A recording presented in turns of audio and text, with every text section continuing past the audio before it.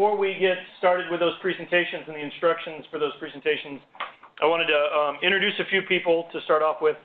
So not to make the REU presenters nervous, but we have with us today Jan Weisenberger, who is the Associate Vice President for the Office of Research with us today. Jan, you've been up here for these REU presentations probably for the last 3 years, maybe? At least 3 years, 4 years. I come every year to hear you guys present. Always no, because I learned a ton. Great. So we're happy to have her here today. I also have been made aware that we have a couple of awards that we're going to distribute today also. Do we have an order of operations here? Who would like to go first? It'd be my pleasure. Roger, why don't you come up and tell us what you got going on? Well, I have decided to continue a long tradition started by Dr. Hogarth for students in field zoology. We do a lot of collecting, so I decided that I would follow this up. So I checked into, what had to be done to do this, and by the authority of the Universitatem Committeorum and the Societas Studium Loquendi e Pluribus Unum, I am honored this year to present the Mad Collector Award for 2015 to Helena Fox.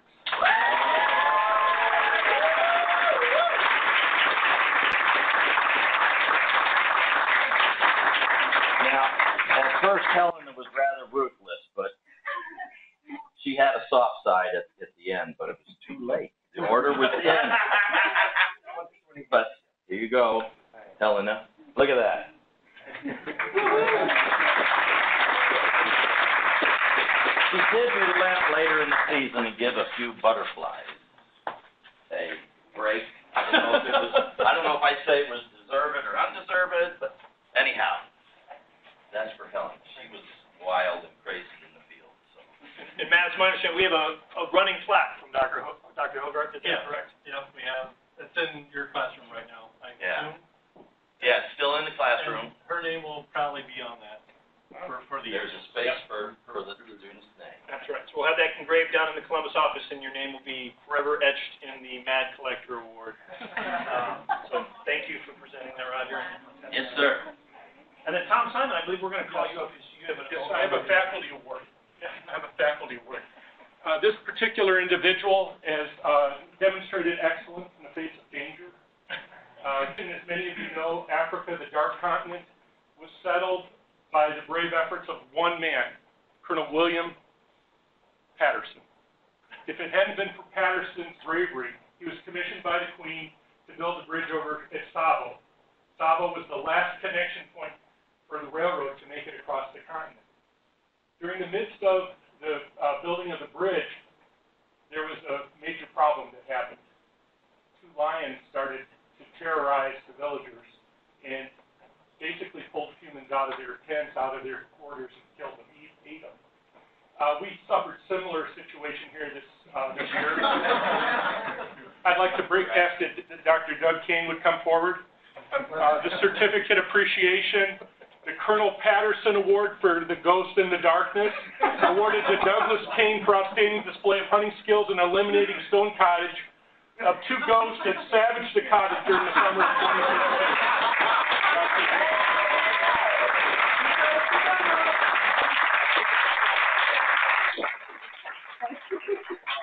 2016. All right. There we go. Let's turn the flash on. Okay, ready? And fire. What was the species name on that vicious beast that was slain? I think it was Musculus, possibly? Yes, 2. You got them both. In one trap, I heard. No, 2 times separate traps. Did they end up in one of the zoo collections, or are they in a freezer somewhere? They ended up in 2 of them. We got them. Thank you. Let's get them now. Good. Good.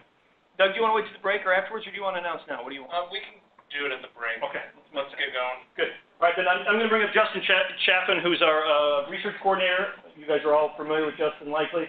And he's going to kind of set up the the rules of engagement for this evening and tell you how things are going to flow for. All right, so your orders here, time, we're already starting a little bit behind. But, so, after you get started, I'm going to stand up after 10 minutes. And after 12 minutes, I'm going to kind of start waving. And then at 15 minutes, that's when we have to cut you off. So I'll stand up at 10 minutes, and I'll wave my hand at 12 minutes. And then hopefully you leave enough time for questions, but if not, we'll move on. Okay. And if there's a question you would break. That's right. Intentionally. And after the fifth presenter, we'll have a 10-minute break. Oh, and this order was decided the opposite of the food chain. We're starting at 6 and working our way down here. Okay. Kristen here? Great. Oh, yeah, and each supervisor will introduce the student.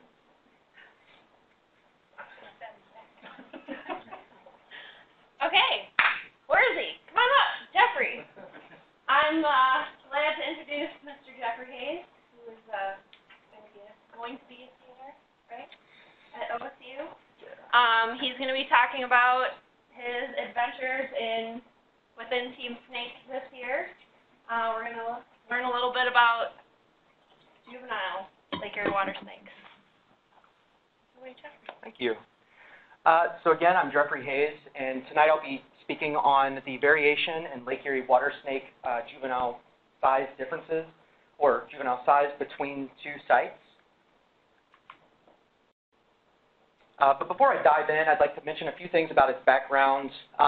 First, I'd like to point out how different the Lake Erie Watersnake is from the northern watersnake. The Lake Erie Watersnake is actually a subspecies of the northern watersnake. Additionally, it's a non-venomous live-bearing snake. It's endemic to the Lake Erie Islands in the Western Basin, and it was listed recently, actually, under the Endangered Species Act as a threatened species. It has since been delisted and became the 23rd species to ever be delisted, or species. It is still threatened in Ohio, and it's endangered in Canada. The primary threats to this species are human persecution, anthropogenic disturbance, habitat loss, predation, things like that. And these all have a synergistic effect, but they're further compounded by small population size and relatively small geographic distribution. In fact, it's less than 40 kilometers in diameter, and that's one of the smallest distributions of any species. So that has a large effect when considering the other threats. Some recovery efforts have been undertaken to restore Lake Erie watersnake populations. They were affected. As I mentioned, it was delisted. Those included public outreach, education, habitat protection, and things along those lines. But continued monitoring is sort of where one area where I've found my niche in the greater scheme of things. This is a very large project. But another thing that benefited the Lake Erie Watersnake was the introduction of the round goby. The round goby, I'm sure we all know all about the round goby, and we all know that the snake benefited from that, but the ways that it benefited are important for me. Originally, the snake's diet was native fishes, amphibians, things like that. Now, of course, it's 92% round goby or greater, but that's really allowed the snake to, or individuals to attain larger body size, higher reproduction, increases in survival, and things like that. Growth rate especially. So we know a few other things. So that's important, but I'm kind of narrowing this down to what I specifically did. And one of the things that was important for me is to look at survival. The survival among islands of Lake Erie Watersnakes is pretty similar for females. For males, at North Bass Island specifically, it's 10% less than other islands. But a previous student, an REU student, researched something similar to what I'm researching. He was looking at growth rate differences in neonates, and he did find significant differences in snout vent length. which I'll explain what that actually means soon, but he did find significant differences between sites for neonates. So that kind of is sort of what my study is built on. And the reason for this variation is it's not really known at this point. We don't know a lot of the answers to that big question, why, but we have some preliminary data that causes us to think that this may have something to do with human densities near sample sites, and specifically its effect on predator densities near sample sites. So this is the data. This was another REU student from the past who looked at the relationship between human densities and predatory bird densities, the great blue heron, for example. And she found that where human densities were high, predatory bird densities were low. And so if you're looking at two sites, one with a lot of people and one with relatively few people, you could extrapolate that, according to this, that at the site with a higher human density, there's going to be less predatory birds. And that's the great blue heron in action. So why are younger snake classes important? Really, they're important because not a lot is known about the Lake Erie Watersnake in terms of younger individuals, younger snakes. And so this is important really for if you really want to understand the population dynamics of this population or the island populations, then you really need to start looking at the younger snakes. What's going on with them? How's their survival? That's going to influence a lot of things. But the problem is that they're difficult to find. They have a really low recapture rate. It's around 0.13, but can be as high as 0.53, which 0.53, that doesn't sound too horrible, but it's a big range. So, and that can also vary by year. So there are some advantages to working with the Lake Erie Watersnake specifically as a whole. Probably the biggest reason is that they exist at really high densities. I mean, we've all been walking down the shore. We've all seen snakes, and probably our first day we were a little, we stepped back a little, but we're probably all desensitized now to the sight of snake. I am, at least. But the overall project, the big project, has been going on for 30-plus years, and there are over 32,000 capture records. That makes it one of the longest-running and largest population studies of snakes in the entire world. That's a big deal, and that gives us a lot of data to play with. But with all of this data, there's still neonates and juveniles are still grossly underrepresented. So we need to do more research to learn more about them. So I hypothesize that there is variation between Lake Erie Watersnake neonate size between sites. And I predicted, or between islands in our case, but I predicted that North Bass Island will have larger neonates and juveniles than South Bass Island. So how did I do this? Well, initially we chose two sample sites. Again, North Bass Island, which, where's the laser thing? Okay, so North Bass Island is there, South Bass is here. A lot of us are familiar, but our site on North Bass was on the south shore, and our site on South Bass was on the southwestern shore. This is the site at South Bass. As you can see, there's evidence of human activity. There's a lot of human activity. Jet skis, boats, people, a road, parking lot. And this is North Bass. It's pretty secluded. There's not a lot of people there. And this is, there have been times in sampling where we've gone and haven't seen another person. So when we get to our site, we visually search shoreline. We lifted cover objects, rocks, logs, rubber mats, and even looked in vending machines. We found some snakes in vending machines. This was on a tip, and they said, hey, we've got some snakes. I said, hey, I'll take them. So, and this is what we were after. We collected every snake, and we processed every snake, but these are the ones that we were looking for. These are neonates and juveniles, little guys. And so once we had them, we took measurements, snout vent length, which is a measure from its the snake's snout, which is right there, and then its vent, which is back here. We took a mass measurement. We looked at different banding patterns, of which there are 3, and we scanned them for pit tags. A lot of them do have pit tags, but the new ones we had to tag. So I tagged all snakes on North Bass Island. Adults received a pit tag. Juveniles and neonates received a mini pit tag. South Bass Island adults only adults from South Bass Island were pit tagged. So I did have some problems, as many of you know. I've talked about some of those on various occasions, but the sesh, that's what this image is of, and I really like this dot sticking out of the water right here. That really just is nostalgic for me. But heavy winds also created some waves that we didn't really want to risk getting into. It kind of created unsafe conditions, so we couldn't go to some sites on some occasions. There were a lot of cool nights. We missed a lot of sampling days. Around half, I think. I added it up. I think it was around half of our sampling days. But there was also some tampering with some of our cover objects, which was pretty much a wasted sample day. So the results, this is what I found. I collected 51 total snakes on North Bass and 18 total on South Bass. And the data was combined because it was somewhat lower than I would like. We combined it with some data from earlier in 2015.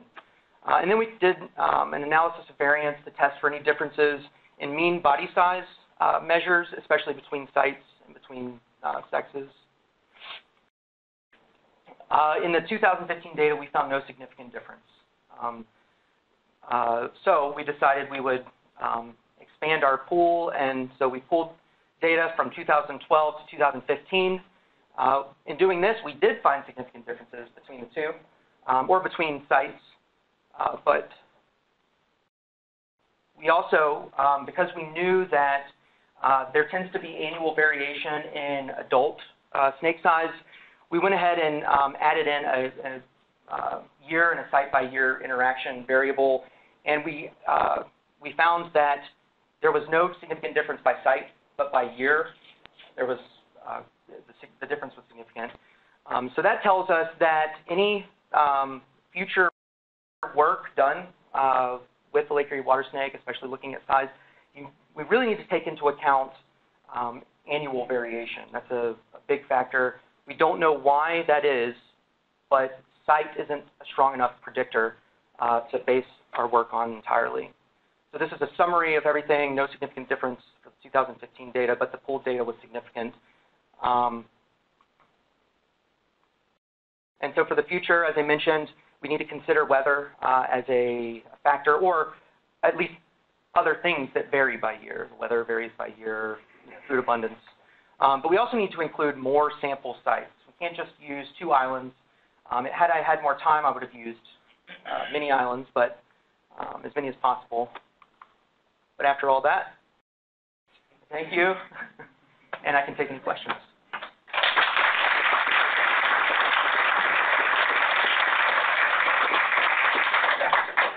So what's the difference between a neonate and a juvenile? And also you mentioned about 3 different banding patterns on the snakes. Can you explain what might be the significance of that? So the observing the banding patterns is something, and so a lot of what I did actually was for future work. It wasn't all just for me. So I was looking at banding patterns because that's what we do, I guess. But there are 3. One is unbanded, one is an intermediate between banded and unbanded, and one is banded. And so there is actually, I had no idea that there was such variation, but there is. And so we recorded that in our data, and I think I did read a paper about banding patterns and some evolutionary mechanisms. So, and actually, Dr. Marshall, we talked about it in class a little bit. So, but yeah, that's That's one thing. And then between the juveniles and neonates, neonates, let's see if I can get this straight. Neonates were, we were looking for snakes under 250 millimeters. That was kind of like the high end. That was our max. So anything under that was considered neonate. And then for juveniles, it depended on whether it was a male or a female. And I cannot recall what those measurements were at the time, but I can find out for you. Yeah. What's that? Yes. Okay. Yeah. Any more questions? We have time for one more question, and while we do that, can we switch slide speakers? So I saw that you pit tagged both the adults and neonates on North Bass, but only adults in South Bass. What was the reason for not tagging them? This is a money thing. So one of those, you know, I guess it's a lack of money. They're expensive. Their tags are expensive, and I'm not sure why we tag all snakes on North Bass, but we did not tag any snakes on South Bass. So, I think they're around $6 a piece or something like that. About $5. $5. How easy was it for you to get them on North Bass versus South Oh, Bass? neonates? Yeah. Oh gosh, it was. I mean, it doesn't look like. I mean, yeah, it was a lot easier to get small snakes on North Bass than it was on South Bass. So then, when we're throwing tags in, right? Yeah. So yeah, there were occasions where we didn't find any on family days. We didn't find any neonates. So yeah. But. All right.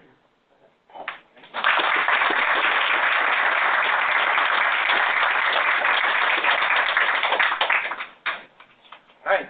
Next up is Liz Ignasiak, who comes from Ohio State, Ohio State, Ohio State, one of those. She apparently was not bitten by enough chickadees in her own work, so she came here to get bitten by some more, and cardinals too. And she's going to tell us about this flyable bird. So, welcome, Liz. As Dr. Marshall said, I did my REU project of survival of the Bass Island birds. And Ohio has 403 different bird species, 200 of which breed in Ohio.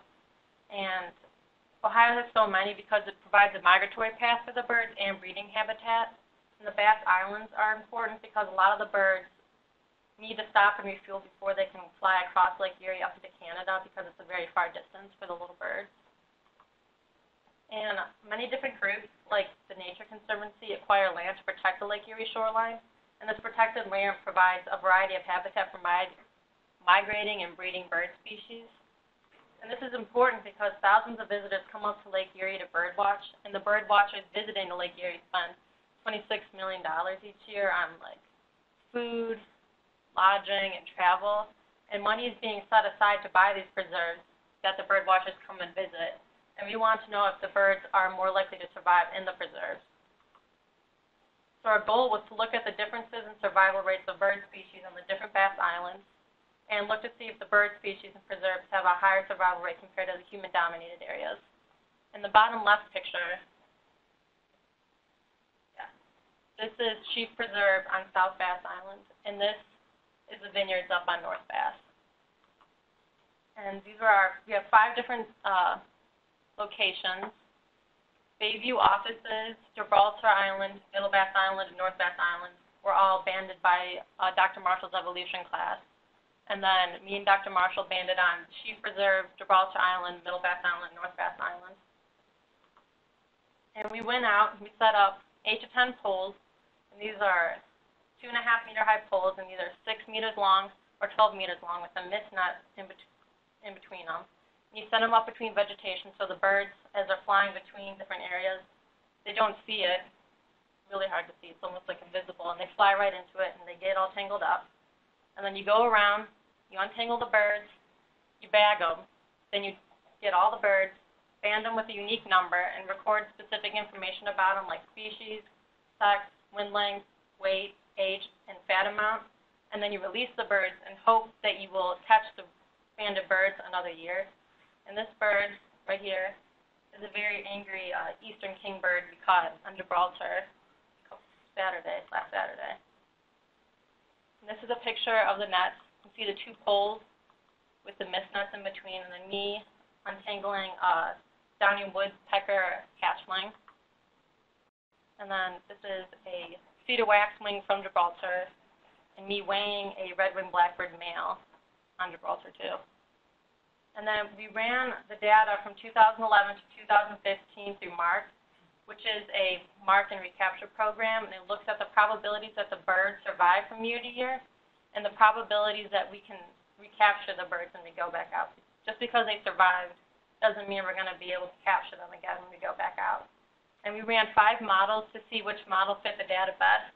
We ran one set of models for different islands and one set of models to compare human-dominated versus preserve areas. And we looked at the differences in survival rates among the islands and human-dominated areas compared to preserves.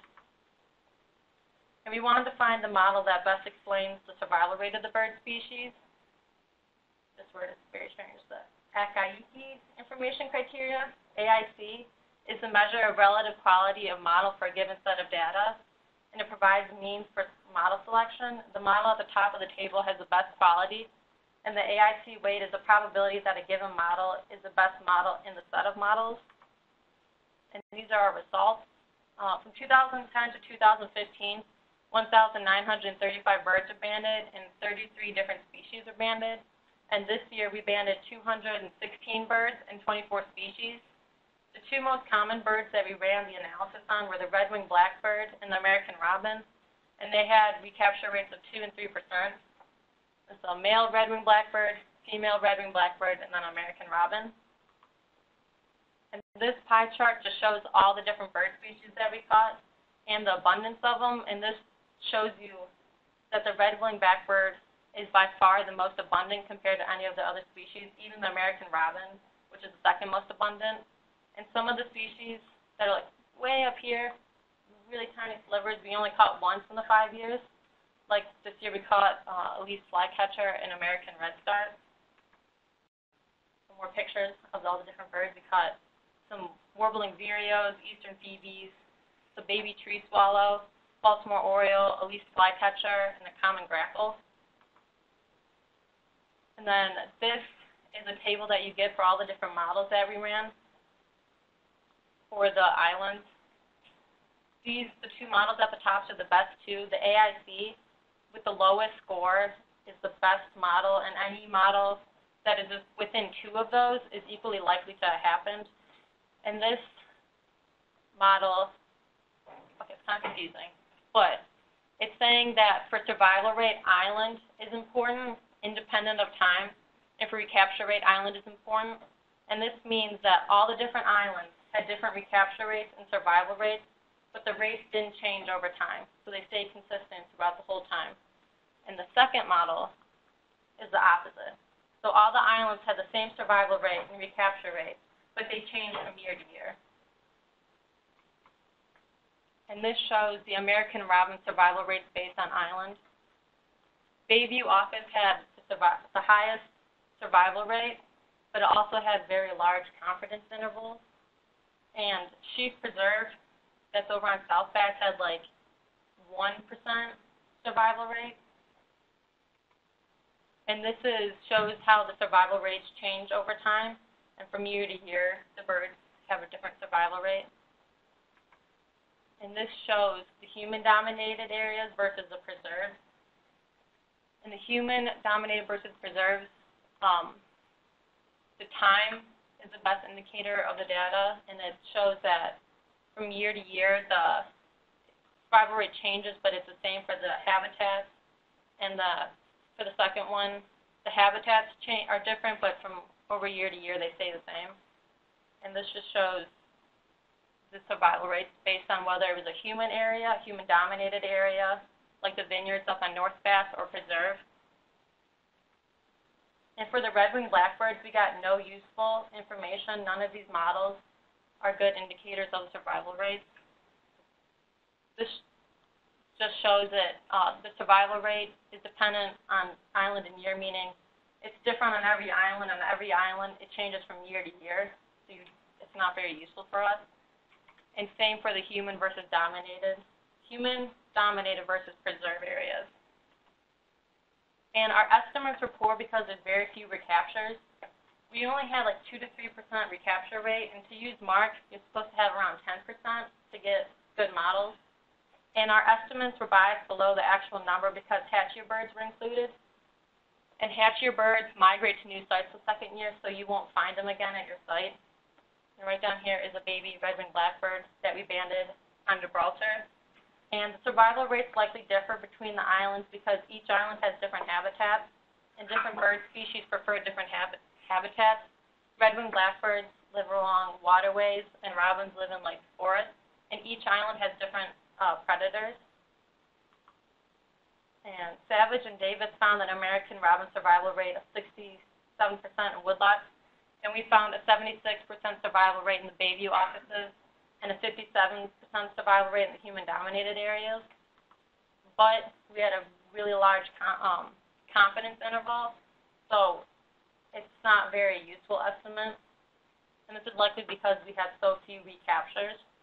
And Fankhauser found red-winged blackbird survival rate of 51 or 53%, depending on sampling technique, and we didn't even get a good or useful survival rate for the red-winged blackbirds. And the data tells us that American robins in human-dominated sites have a higher survival rate compared to preserves, but we do not know how much better because human-dominated sites' survival rates had a large confidence interval and low recapture rates.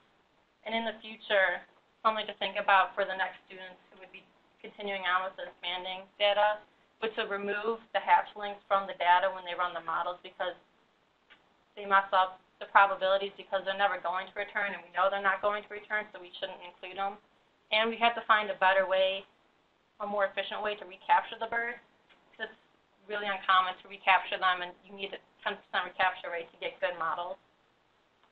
And I would like to thank Dr. Marshall for all the information he's given me on banding. The evolution class, whose banding information I also use, Jeffry and Nate, they helped us up on North Bass, carrying equipment around and helping us collect birds the one day. The boat captains for getting us to the site till like 7 in the morning, and Stone Labs and the Friends of Stone Lab for this opportunity. Any questions?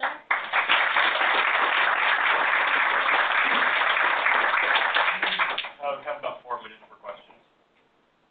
How long do some of these birds live? Only a couple of years usually. I found one red-winged blackbird that lived for like 3 years. Was recaptured like 3 years later after it was first banded. So probably most of the ones from that first banding time won't be alive anymore now, right?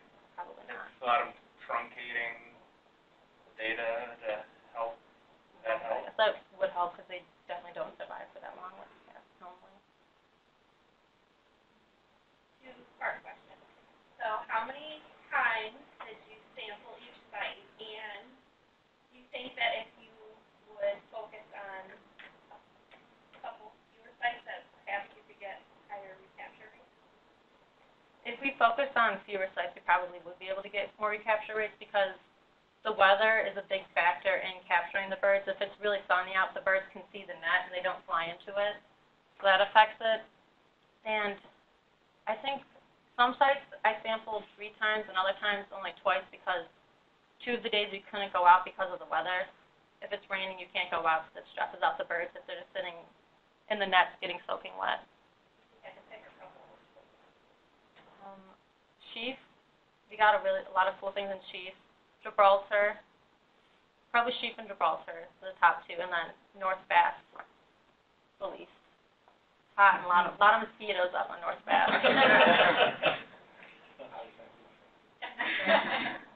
So I saw in the pictures, like your wings. How do you actually do that without them flying away?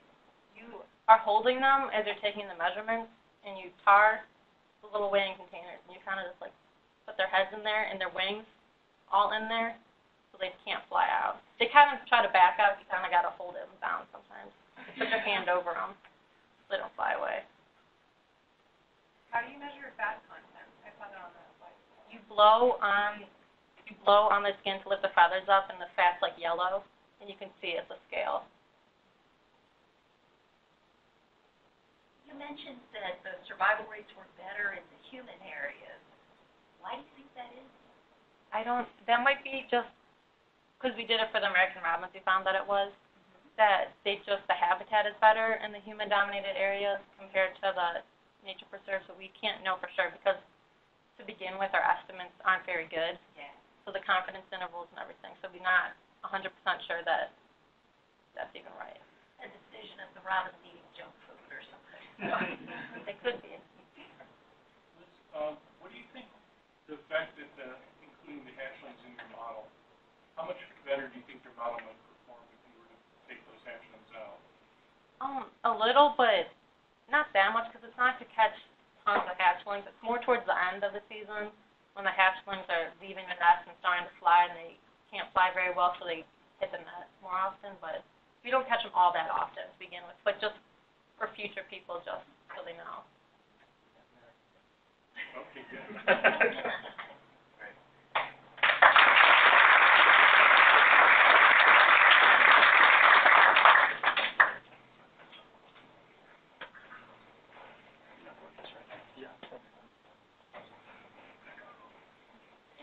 I'll introduce you, Kevin. Introduce Zach.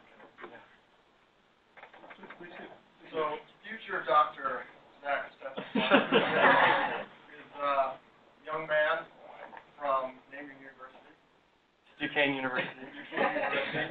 I'm here on behalf of Chris Vandergoo because he is not present. He's on vacation right now, so stopped in and helped out Zach. But he helped us out with some of the walleye tagging and mortality estimates that we're studying out on Lake Erie.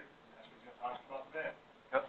Thanks. Jason was actually a previous REU over at ODNR, and I'd like to thank Dr. Vandergoo for helping me out with this project. So my project is walleye spawning mortality. So why are walleye important? In Lake Erie, they're a keystone predator, and they also support large and recreational fisheries throughout the lake. So spawning mortality, why is it important to understand this? It helps researchers understand the lake demographics of walleye, and it also gives us more information to help manage walleye populations in Lake Erie. So methods. So we collected over a year-and-a-half period, we collected 165 fish, and we traced their movements over a year-and-a-half period, and there was 100 males and 65 females. Fish were anesthetized by electricity, and it just kind of knocks them out, and surgery takes place, and we put in a little transmitter in there. So the fish were observed throughout the year-and-a-half period, and there was 37,000 data points that each time, over a 90-second period, give or take 30 seconds, each data point is collected on a receiver nearby, if there's one in the area. And we recreated the movements of every fish to see where they went and what they did. And we determined which fish survived the spawning period in 2014. And they mate on reefs, by the way. So, and they're lithophilic, which means they're rock-loving. And so that's where we determined, or I looked at specifically for spawning mortality. So here's some of the equipment we use, and it's a VR2 receiver telemetry is the transmission of sound signals through water, and it sends data to the receivers. And the VR2 receiver was put on a buoy-like thing, and it had a cement anchor, so it was on the bottom, but the buoy was still connected. And the command unit sends down a signal, and it releases a magnetic lever, and the buoy floats up to the surface where it's manually collected by us in a boat. So that's me collecting the buoy with the VR2 receiver on it, which can be uploaded to a computer to gather all the data. It's heavy. All right, so here's an overview of Lake Erie and where some of the receivers are. I grouped them together into several categories, and just to give you an idea, that's where we are, and this is the reef that I was looking at spawning mortality at. And here's a view of how many receivers there are. So if a walleye went within 750 meters of that area, it sent back a tag sample. And here's an example of how it works with the receivers on the bottom, so no one can mess with them. And also the fish transmitters, every time they go within that 750 meter range, then it collects the data for us. So what are the criteria for determining spawning mortality? So if we see a fish has prolonged transmissions on one receiver, we can safely determine that it died there, and it just keeps bouncing back and forth over and over and over again. Or if we never see the fish again for a long period of time, or it was harvested by anglers. And there's an external tag on each fish, and if it is caught by an angler, they can report it, and they actually get $100 for that and give back the tag and stuff.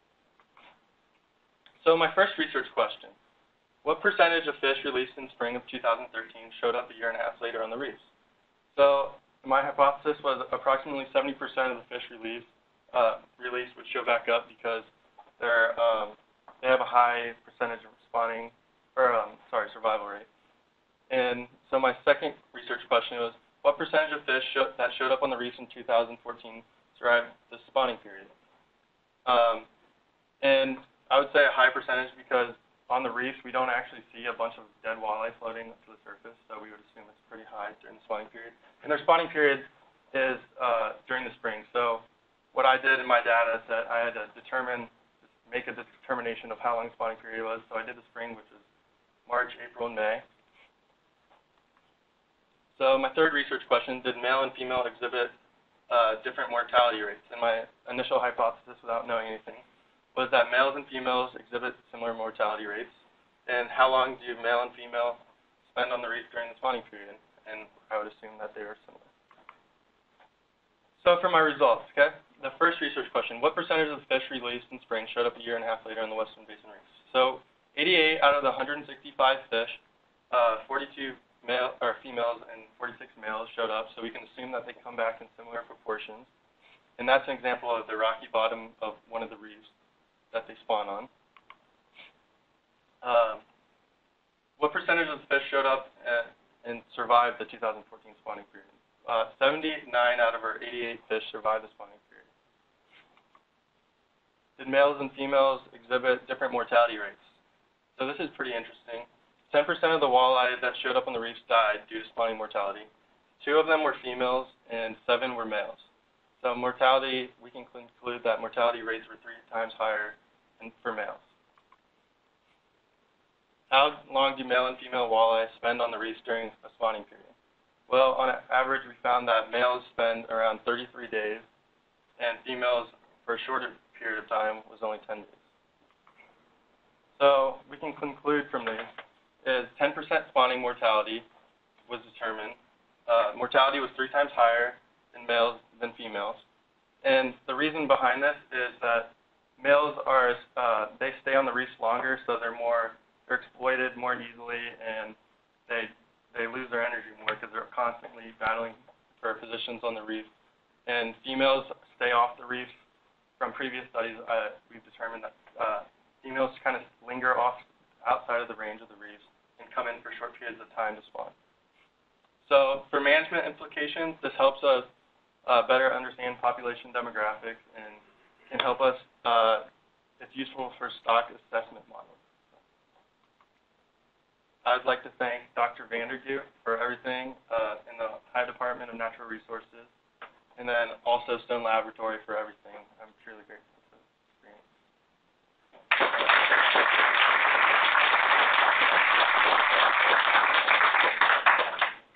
We have about time for questions, about 6 minutes. Zach, could you go back a slide? Yeah. So, based on management implication, the first bullet, do you think that there's anything else, based on that knowledge, what could the DNR do, knowing that? So they've talked about for years now that to change and say there's no allowed fishing for walleye during the spring season, but it just keeps getting just attacked real hard, so they've never been able to like limit like a certain fishing period of time after the spring, after they all mate and stuff.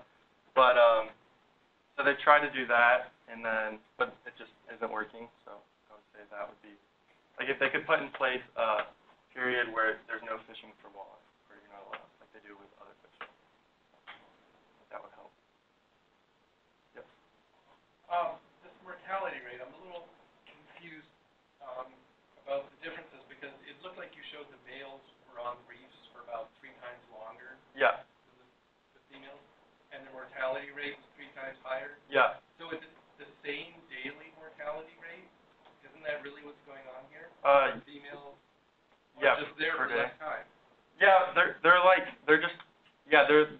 around the reefs. It's not like they're like out in the central basin doing stuff, but they're just outside the reefs.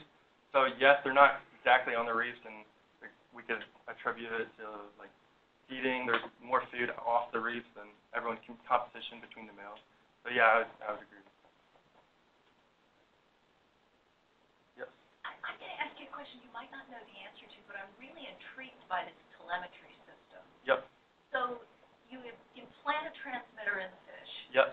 And then the transmitter transmits some kind of a signal. Yeah, a sound signal through the water, and so there's hundreds of receivers throughout Lake Erie, and the receivers pick up the acoustic signal. Yeah, if they come in within 750 meters, and actually, like on the Western Basin Reef, they set it up so there's 2 lines actually, like of receivers, so that if a fish goes by it, you're going to find it on each line. So they're spaced out so that no fish can really get past without. So that they have a better capture rate Yep. of the fish. So the acoustic signal is chosen. It's not something the fish can perceive at all. It's outside the. So that's what I'm asking about. Yeah, the acoustics of the signal. Are they really high frequency? Yeah, they're really high frequency. Way above the fish hearing range. Yeah. Even like humans obviously can't hear it either. But yeah, it's very high frequency. Okay, so it's like an ultrasound. It wouldn't affect the fish behavior in any way that you can think of. No. Okay. And also, out of my 165 fish, 32 were harvested, so they were reported as top. Any other questions? That was kind of one of my answers. You sort of mentioned there was different ways in which you might determine mortality. Uh-huh. You said 32 were angled. What were the other ones? Were they just ones that never showed up again? Well, some actually died from the transmitter being taken place, so they died shortly after being released. I don't know the exact percentage of that. Were those counted in your analysis? Well, my analysis was actually 2014, so it was over a 1.5 year period, so I only did if they survived for a year, then they were able to spawn. So I took out the ones that they didn't survive even the first year. So then you said some you might find where there's just this pinging noise that just keeps coming from the same place. Yeah, so they died within the vicinity of. Yeah, so did you find any like that? Yeah, we found several like that. Several like that, and then the other ones. They just have thousands of detections a day. So then the other ones are just ones that you never sort of heard again. Yeah, so like we don't have receivers every place in the lake. So now for those ones that you don't ever hear again, do you determine that as a spawning mortality, or is that just a general mortality? It depends. So if they clearly went to the reefs, for instance, like if they passed the Western Basin Array and they went on the reefs, so we determined that they were on the reefs, and then they were never seen again, and it was so they were never seen again, and it was a long time after that. Then yes, I would determine if the last time we saw them was on that last detector in the reef, and they were never seen again. Yes, I would determine. But some we never saw again after they passed the Western Basin Array. So, and it was still during the spring. So they went to the reefs, they left, but they clearly were on the Western Basin Array, and then we never saw those. That's some other mortality. Yeah, that's some other mortality. Yeah. Yeah. That was kind of going to be similar to my question about other ways that some of the data that you used is Chris, Dr. Bader, who's planning on doing a larger mortality study. Can you tell us maybe about? I'm not sure if he's going to do a larger mortality study. Well, actually, in the Sandusky River, they're removing a Fallville Dam, and they're going to do mortality rates after that is removed eventually. So they're going to do how many fish go up their spawn, if it's affecting the fish down the stream, like in Lake Erie, and what the mortality rates are for that. I think they're going to do that in the future. So. Any other questions? Yes. Yeah, sorry. One last question. That's what happens when you go so quick through your talk. We get so much time to the question. No, it's good. Thanks. It's a great talk. I want to actually come back to build on what Dr. Steinhardt said. So if they're on the reef for 3 times longer and the mortality was 3 times higher, you're saying that the females, they kind of stage off of that reef and they come up just for little bouts? Yep. Do you have such a receiver array that you're still picking up that female off the reef then? Or does she totally disappear? Sometimes she does and sometimes she doesn't. That's like the best I could say. So sometimes they go far enough. Okay, but if you are keeping them somewhat close to the reef, they're not on those. Well, actually, yeah, sorry, I answered that question wrong. They would totally be off the detector. They would totally be off the detector. Yeah.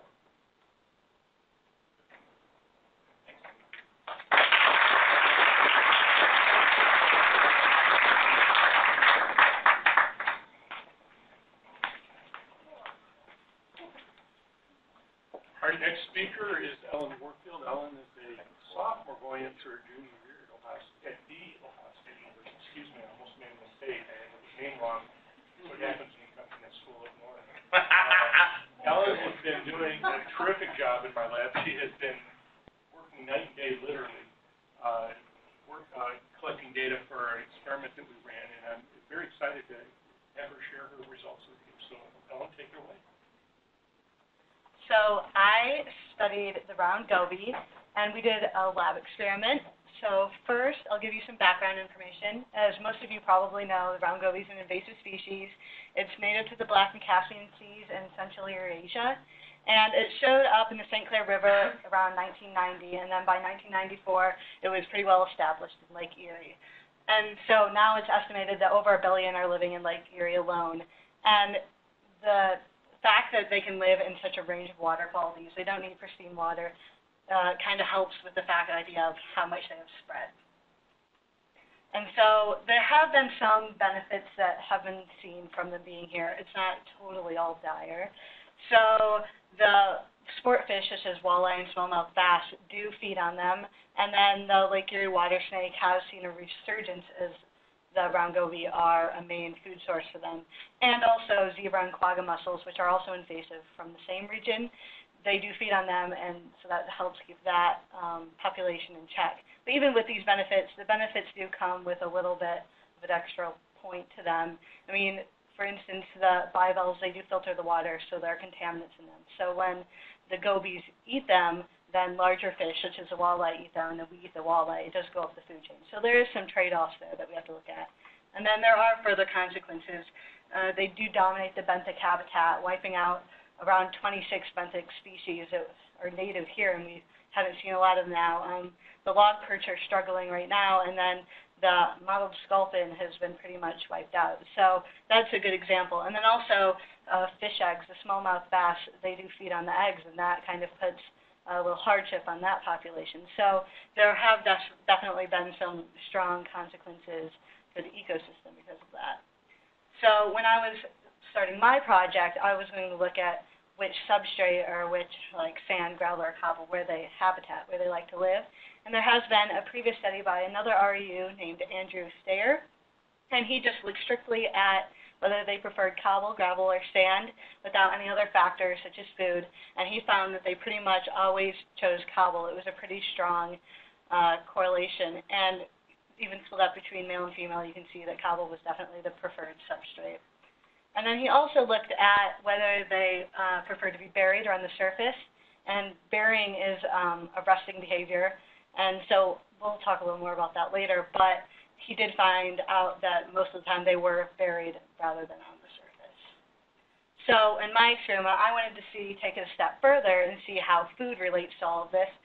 So I was looking again at whether they chose sand, gravel, or cobble, where they like to live, and then can food choice change where they are? So will they pick something different other than cobble? So to set this up, I have my 3 substrates, sand, gravel, and cobble. I had 3 observation periods during the night, during the day, and then in the evening. And then for the food, I used mussels because that is, a lot of research has shown that that is a preferred food item for them. So I had small, medium, large, and extra large. And then I split them up into 2 size groups, an intermediate size and a large. We didn't use small because previous studies have shown they just don't have the pharyngeal teeth to eat the small mussels, so it wouldn't really be a good factor to show. And then, of course, we did male and female, and then whether they were coastal or open water fish. So first, to collect all the specimens, we collected open water fish through trawling out in the middle of the lake, and that's just driving a boat with a big net to catch fish behind it. And then along the coast, we collected fish through seining, and 2 people are on each end of a net pulling it to shore, once again to catch fish. And then through trawling, we could also get the mussels I needed. And then along shore, you could also look for rocks, which those who have helped me knew it was a trying process. But then, once we had all of our specimens, we could bring them back to the lab. And to set it up, we had each tank had the 3 different substrates equally spaced out. And then we had 30 tanks total with this in it, and 1 fish per tank. And then 40 mussels were added to each tank, 10 for each of the 4 size categories. And before putting them in the tank, we took each size category and measured the smallest and largest.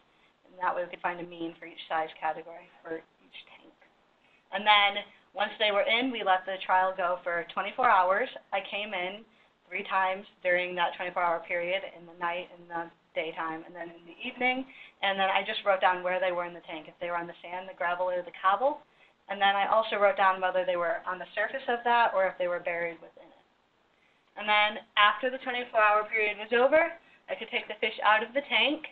I could drain the water down, find all of the mussels that were left, and from that, the ones that were missing, I would know that the gobies ate.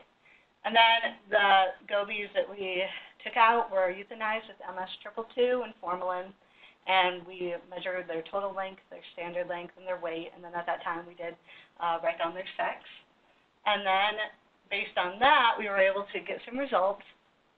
So when you take all of the fish from the study, we found that there was no preference, nothing significant. They seemed to be on the sand, gravel, and cobble a pretty much equal amount of time when we looked. And even when we split this up between male and female, it was about equal for everything.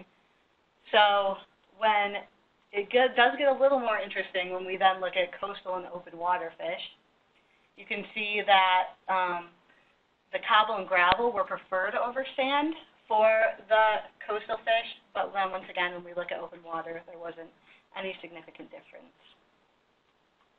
So then when we look at size, we could also see that cobble was greater than sand. It chose more than sand. But then for the larger fish, there, once again, wasn't a significant difference. But even with the differences that we did see, they weren't anything extraordinary. And if we look back at Andrews on the bottom, we can see just how much more the cobble was. So even when we did see a greater preference for cobble, it wasn't that significant of a difference.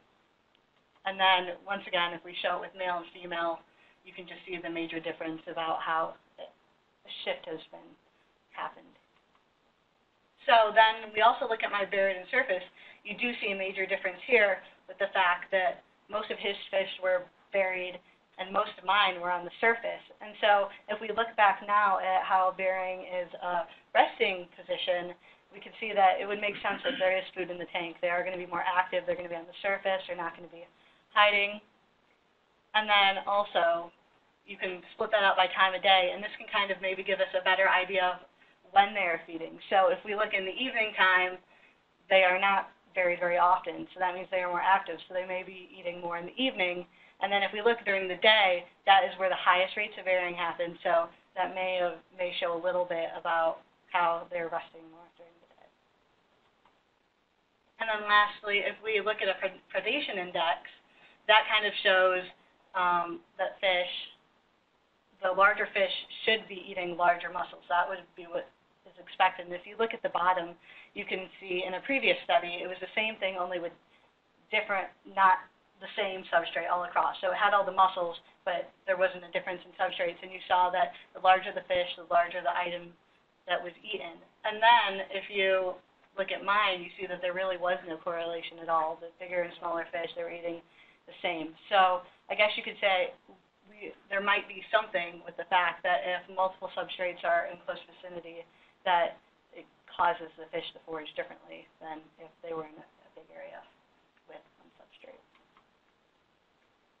So going back, a summary of all of the conclusions. The food takes priority over preferred habitat. So, I mean, before we saw that their preferred habitat was cobble, but now with food additives, that's not necessarily the case anymore. And more time is spent in active mode rather than buried, which once again makes sense because they will be looking for food. And then with multiple substrates present, there is a change in foraging behavior from what we would normally see. And so looking forward at future research, we need to think more about what this means about the round goby population in Lake Erie. So as I stated before, they've been in the lake for 20 years now. They've become a large part of the ecosystem. So at what point do they reach a carrying capacity? And at what point do their natural areas, if they prefer cobble, at what point does it become too crowded? And are they willing to go to different areas to eat more food? And based on this data, it seems to show that they are willing. Like if there's another area with more space and more food, they are willing to go to that area. So this kind of can apply to all the Great Lakes, as they're found in all the Great Lakes. And as we're moving forward and looking at, moving into the Mississippi water drainage and how we are going to manage all of this, I mean, it may not be an idea to wipe them out, but, there is an example of the National Park Service setting up on Lake Michigan. They're kind of like restoring shorelines, and once they think about the kind of substrate that they want to put down, this can kind of give an idea about when and where gobies are resting, when they're feeding, and if multiple substrates are near each other, what this means. So overall, this just helps us understand the ecosystem dynamics and how invasive species can relate, and moving forward, we'll just kind of think about these things. So acknowledgements. Just thank you to Ohio Sea Grant, Friends of Stone Lab, and then Matt, Kevin, Chase, Nicole, Tom, and Nikki. They definitely helped me a lot getting the things I needed. I know that maybe sometimes it was a lot. And then Captain's Art and Craig for helping take us places to trawl to get the fish we needed. And then Dr. Simon, of course, for helping me along the way, supporting me, and the ichthyology class. They helped a lot with the collection, too. Any questions?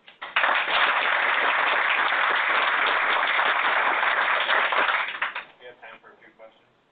So I know that you did the different size classes for the couple, but when you put the gobies in the tank, was there any size preference?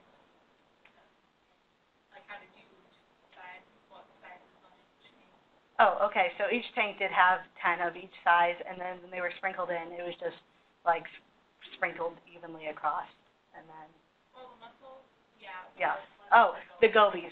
So we tried keeping an equal number of the intermediate and then the large gobies, so that at least that would be kind of equal, and then that worked pretty well, I guess. So. Do you think if you were to replicate this study, or if you were to do it a bit in a different way, if you put the substrate, actually it has one substrate per tank, and then tested goby preference or how well they fed through those tanks, do you think that would be you wouldn't see any difference in results? It might be interesting, just because they were so close together. So, I mean, it's kind of hard to tell. I mean, if it's in only a space this big, if they're really moving, what that means. So I suppose that this is a good starting place, and it would be interesting to see them to move to a larger scale if the same data that I found holds true. Rubber snake over the top of your tank.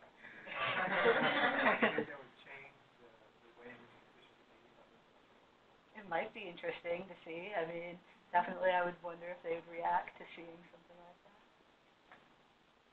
How long did you starve them before they went in to feed?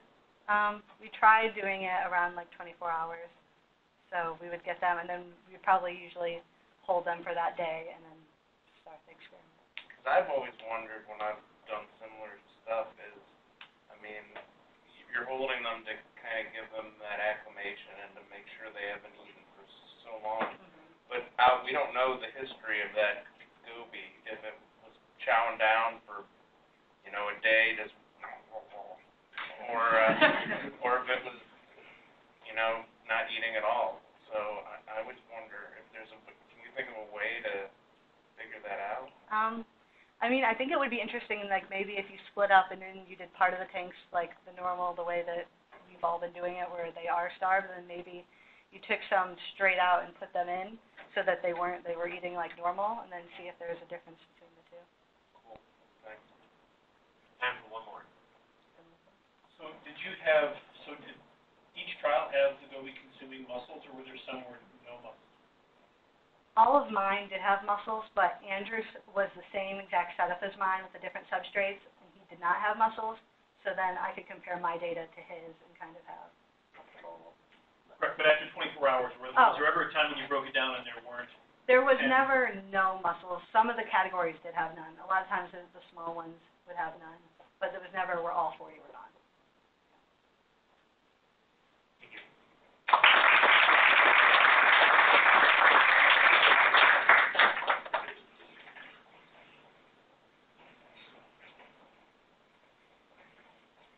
So I had the pleasure of having two students this year, and I can say they both were a delight to have. My second student is Felicia Bratti. Felicia is a senior at my home state in Indiana. She's at Earlham College, and Earlham is known as one of our finest schools. And I'm very happy to have had her. She's been working very diligently on aging growth. Only after, when she got here, she found out that her project wasn't going to be able to be completed. So she has had to be the most flexible and start from basically square one when she hit the ground here. So I'm very proud of what she's been able to accomplish, and I look forward to having her share some very interesting results that we found. So Felicia, go ahead. All right. Okay, so Dr. Simon definitely takes pride in any out-of-state students, of course, because he gets a lot of wrath from where he's from. So, all right, so as you can see here by my title, I was looking to the age and growth of round goby, Neogobius melanostomus, here in the Western Basin, and specifically looking at the difference between shoreline and open water or deep habitat. So, Ellen's already kind of introduced you to the round goby, but just to remind you to let it sink in, the round goby is native to Central Eurasia, and it's a bottom-dwelling or benthic fish, and some interesting things about it is that it has a very plastic ability to adapt to many different kinds of food resources or environments. It's actually euryhaline, which means that it can live both in saltwater marine habitats and in freshwater and like a range in between. And it's also very aggressive. And so, as you can imagine, that's kind of a recipe for a perfect invasive species. So when it was introduced here in Lake Erie in the 1990s, as you might imagine, its population has exploded. And so some impacts of that has been that other fish can't compete with a round goby in terms of being able to live in different kinds of habitats, and gobies will literally force them out of their nests or their homes and are also not able to reproduce as quickly. Also, one thing to mention is that round goby can spawn several times a year all throughout the warm season. So those guys are they're hard at their biological role in surviving, so they're very good at it. So some species that have been affected by them are darters, sculpins, the log perch. And so, but an interesting thing to consider is that not everything that they've done has been negative here in Lake Erie, but their impacts have also been to be a great food resource for the Lake Erie Watersnake and to bring it back from being a threatened species, being a great food resource as well for smallmouth bass, walleye, other predatory fish. And then, as Ellen mentioned, they also prey on zebra and quagga mussels, which are invasive. So, if anything, we can just gather that they have positive and negative impacts here in Lake Erie, but we do know that because they're in such abundance, their role here is very complex and very important. So if a change happens in their population, we want to know what's going on with that, because clearly in either habitat, something's going to be affected by them. So, some kind of questions that Dr. Simon helped me guide as we began my project was to think about kind of going off a lot of data that people have been doing in their REUs here for the last few years, and kind of wonder if there might be a difference between shoreline habitats and in deep water habitats, and see just how their populations compare in terms of length and weight and condition. And also, after thinking about that, to wonder if hypoxia and low dissolved oxygen levels might have had an effect on those deep water gobies. as you know, the limnology kids will, or the algae kids will talk about how much that's really been an issue in the last few years. And in general, just to wonder, how is their population doing? Are they still like going at this rate with which they had when they first came to Lake Erie? Are they still exploding, or are they kind of reaching a cap on how much, you know, they can keep reproducing? And so just to answer these questions. So we sampled both in deep water and open water, or deep water and shoreline habitats by trawling, steining, angling. A lot of little kids at the ABC caught fish for us, so thank you to them, first of all. So we caught 348 deep water individuals and 303 shoreline individuals, so a lot of fish. And our work, once we brought them back to the lab, was to take their total and standard length and their weight. So after going through all of that, we found that their sex ratio was usually a little bit in favor of the males, which was interesting when looking at previous data, that sometimes the ratio would be 2 to 1 or even more than 2 to 1, and so kind of shows that it's stabilizing a little bit. So this is their length-weight relationship of the gobies of this year. You can see we had kind of a monster up here. Here's a big guy. And when we take the log of both their mass and their length, this is the regression equation for them. And so when we compare between shoreline and deep water, and we look at the slope, what we interpret from that often in fisheries is a B value, and that kind of talks about the growth of the fish over time. And so if it maintains its exact shape, like it didn't get skinnier or fatter as it grew, it would be a 3. Most fish are around a 3 or often positive, and so gobies are one of those. So meaning that as they grow older, they also get a little fatter in size. And so as you can see, they are, again, positive, as what historical data has shown. But the data for deep water shows that they are a little chubbier out there. They're putting on a little bit more weight as they grow. So when we look at the length frequency distribution, it's pretty obvious that there are a lot of fish that are between around 45 and 65 millimeters. So those are pretty little guys. And as you can see, it tapers out once you get to the larger fish. So when we compare to past years, when we look at, this is data from Scott, who was in REU last year. And in 2006, actually most of the fish were around 80 to 100 millimeters. They were a lot bigger. And in 2008, 2014, we've just seen a shift to a lot smaller individuals. And mine is just kind of re-emphasizing that pattern. We've got a lot of small, really small guys and not so many big guys. And I do want to mention that it's kind of a bias in that we're angling from the ABC because only larger gobies can catch those worms off those hooks. So really, had we not even done that, but just steined in the shoreline habitats, we really didn't get any big fish from steining. So definitely a lot of small fish. So when we look at relative mass index, this is something that, like a standard mass index, has been created for a lot of fish species that kind of tells about their weight relationship for all species universally. And so that was created in 2011 for the goby.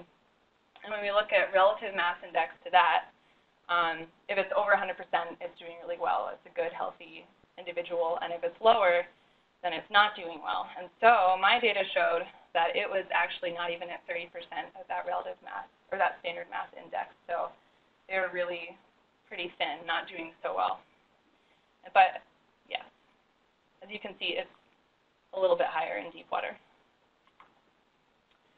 So the cool part, once we got past weighing and measuring those 600 fish, so a lot of fish out there, we got to aging these fish. So the scale method has been widely used for aging fish and has been shown to be accurate for gobies.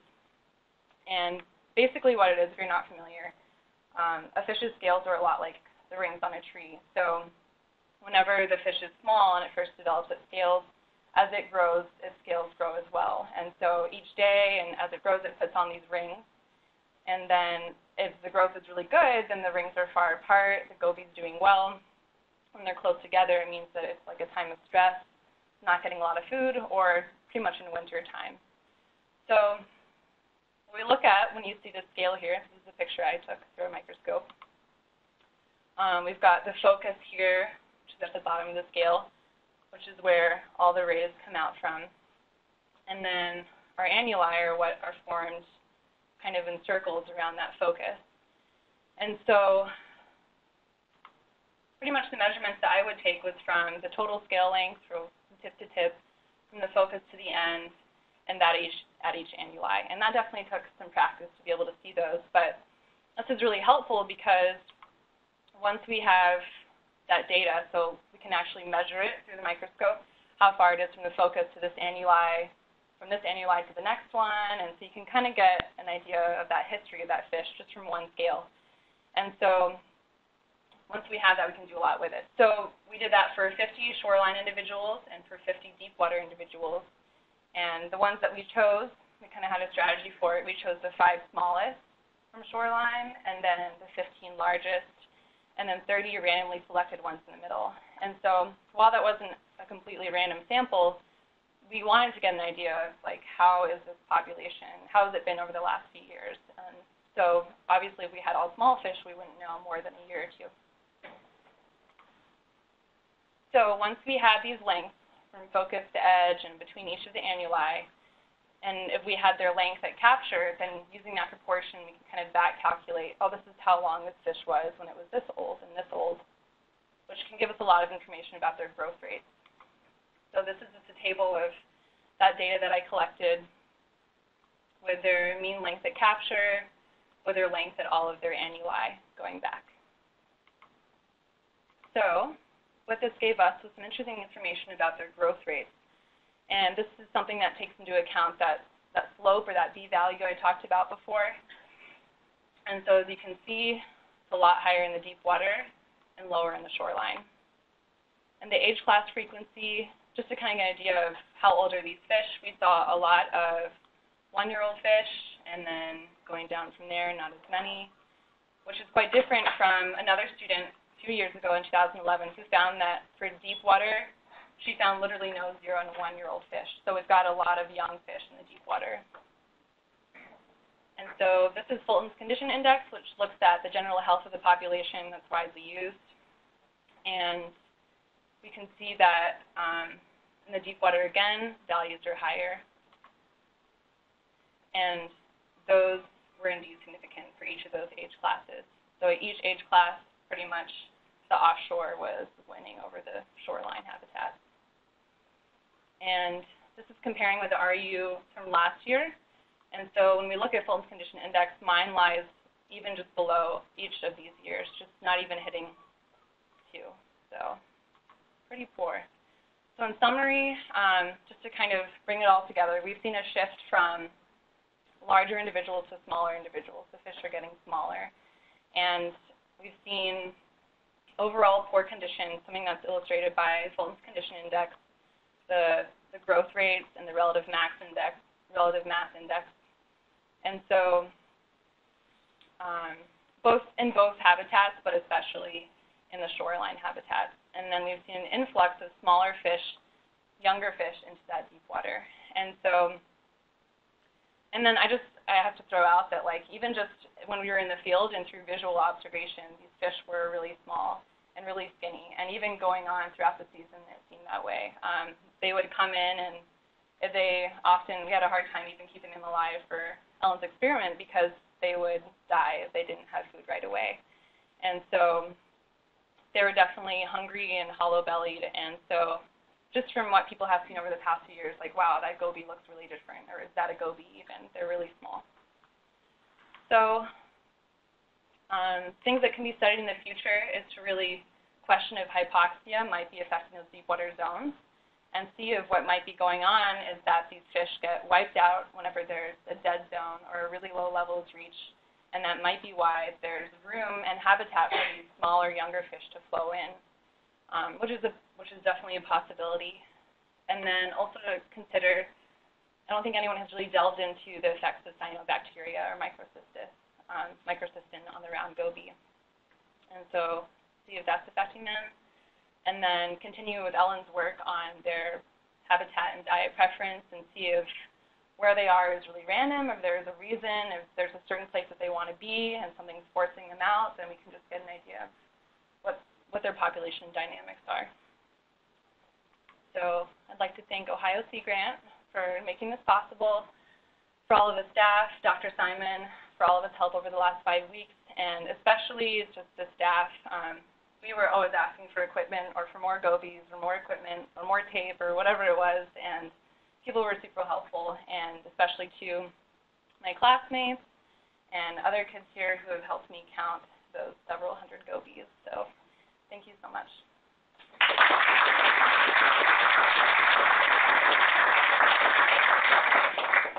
There's time for about 2 questions. Okay. So it looks like with your and Ellen's data right before this, that we may be seeing food limitation in the gobies. And with that, it goes along with the mussel populations have kind of come down, and the gobies might be cropping those. Have you found in literature any other invaded areas where they have gobies and mussels where this is happening? I guess I can say I haven't found anything like that. That's something I would have to look into more. But I think you have something novel for Lake Erie that I haven't seen anymore. I haven't heard about that. But I do feel like, I was so surprised the first time that we seined and you just pull in so many fish. And they're definitely covering the shoreline especially, and I can imagine that they are definitely experiencing competition for those mussels. Yeah, and the trawls, we used to get so many gobies, and now, sometimes you get none. Yep. What do you think the effect of all those predators are, too? You're right. Is there an inside joke here about snakes? I don't know. The effect of the predators on them? Well, it's not just the snakes, right? There's Right. lots of things eating gobies now. Yeah. So what effect are your predators having on your size classes? So I guess that's something to definitely think about, that as they're getting more popular on the menu for snakes or for predatory fish or whatever, that they can't live as long. And so that's definitely, I think as other species become more aware of them, then it's like they're a staple. But definitely, we have to take into account that their condition, just for one individual, is not great, which isn't so much expressed by predatory pressure, but that they're skinny, their mass is really low for their length, and so, that's definitely a factor, I think, but I think there's something more to that, I would say. Was I right in seeing that this year's data is half the conditions last year's data? Was it when I had the kind of plots? I think we want to be a little careful about how many students we draw on this very fond year. We want to still keep that one right there. This one? We are seeing very different things this year than many years. I can tell it, I'm a bird. Yeah. I think one of the things that all the data that you guys have been accumulating over time is showing us a lot of year-to-year variation. Yeah. But I encourage you to continue with this because this is really impressive data here. But I would draw back to the comment that Kristen has. If you're looking at zebra mussels or quagga mussels, every year during the winter you're going to get an ice scour, and all that habitat's going to be stripped, and you're going to get new colonization of those zebra mussels. Plus with quaggas, they're actually moving into soft sediments now. So the mussel distribution used to be limited by rocky habitat. Now they're in soft sediment. I really don't think you're losing mussel density, but I do think you've got some predator pressure that seems like it might be there. So I think that's an interesting direction to potentially look at if you're interested in staying. All right.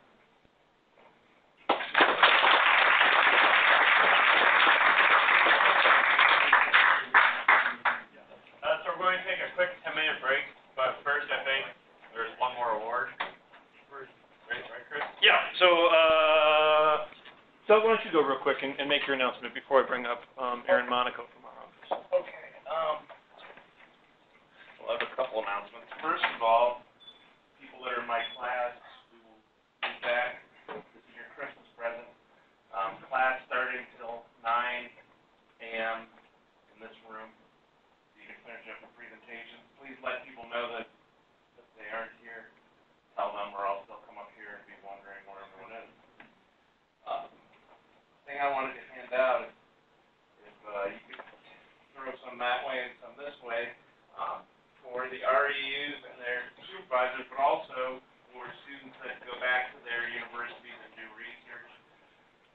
two good opportunities to present.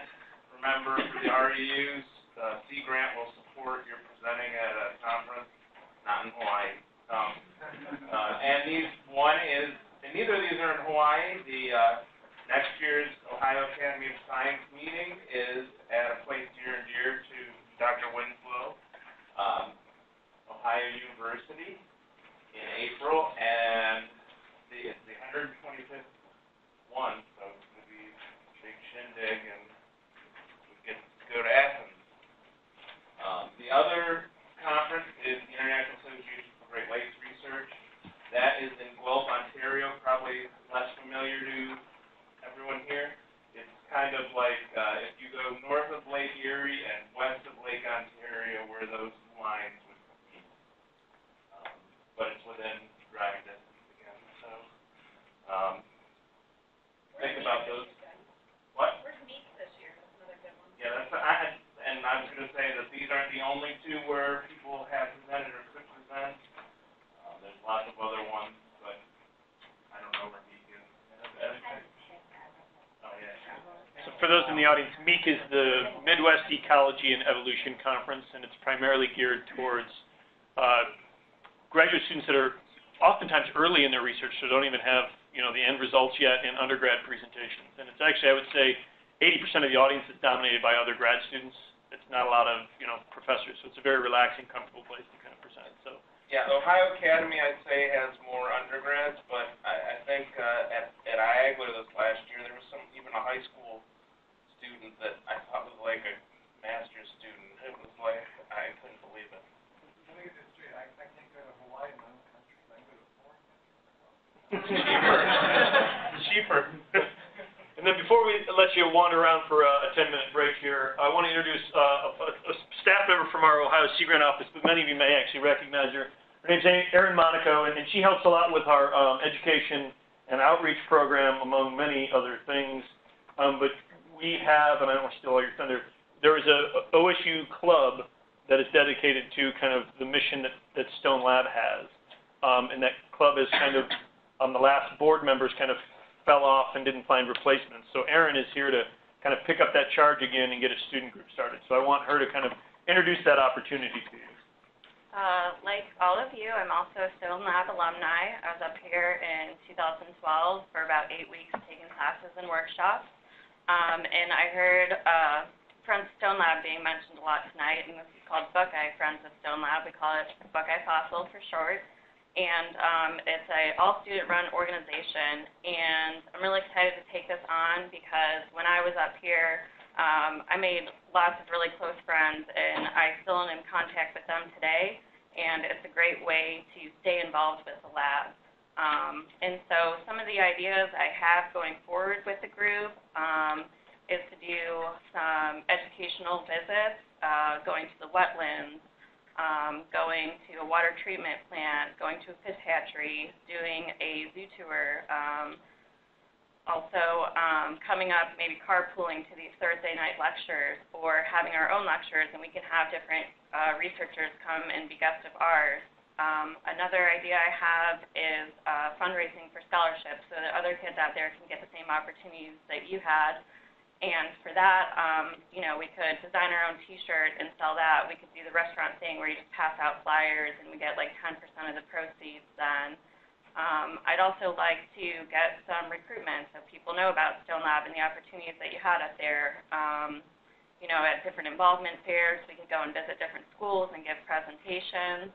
I'd like to see some community service happen, so doing river cleanup, street cleanup, coming up and doing our own work weekends. The dorms need changed over, things need fixed, things need painted. And then finally, fun stuff. Going to ecological centers, or I thought we could do like a fishing lure workshop where we can tie our own lures and then go fishing on a weekend or something. So, and I'm definitely open to other ideas, but these are just some starting points. My email's up on the board there. I'll be here all night if you have any questions, or if you don't remember that, you could also email stonelab@osu.edu, and I check that one as well. So, thank you.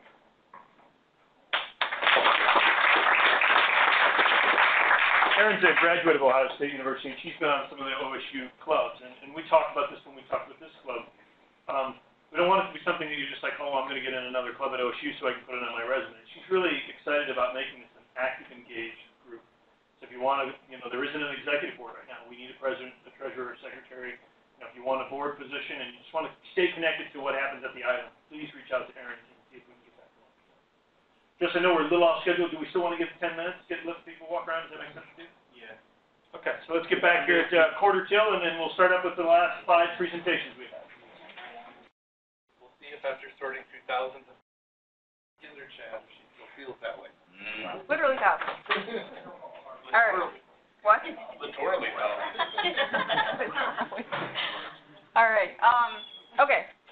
So today I'm going to talk to you guys about fish access into wetlands and how to best, basically to improve it or make it the most efficient. Okay, and there's the laser. Okay, so over 80% of Lake Erie fauna spawn in coastal wetlands. They're important because they're a link between the aquatic and terrestrial habitats. And they're very protected. They're shallow, they're warm, they're nutrient dense, so they're great places for all kinds of plants and animals to live. Runoff from the land brings nutrients into the water, and there's plants that will soak it up. So if a wetland is draining into a river or Lake Erie, it ends up with cleaner, a little bit nutrient-poorer water going into the bigger bodies of water. And we've heard enough about algal blooms to think that's probably a good thing, right? And also, very importantly, fish spawn in wetlands because it's shallow, it's nutrient dense, it's warm, it's calm. That's where they'd like to spawn. So the problem is we like to live by the water, whether it's ocean or freshwater. So when we settle here, often wetlands are degraded, whether it's indirect or direct, and they're often destroyed as well. So only 10% of Lake Erie, original Lake Erie wetlands, are currently existing today. And what happens when we do settle around them is we often put what we think are great ideas to get around, but like the Payne culvert, fish really can't swim up it. And then when there's like a heavy rain event and the water's literally like blasting that rock, there's no way a fish can get up. So it really just hinders fish movement. So then the solution, go back. The solution,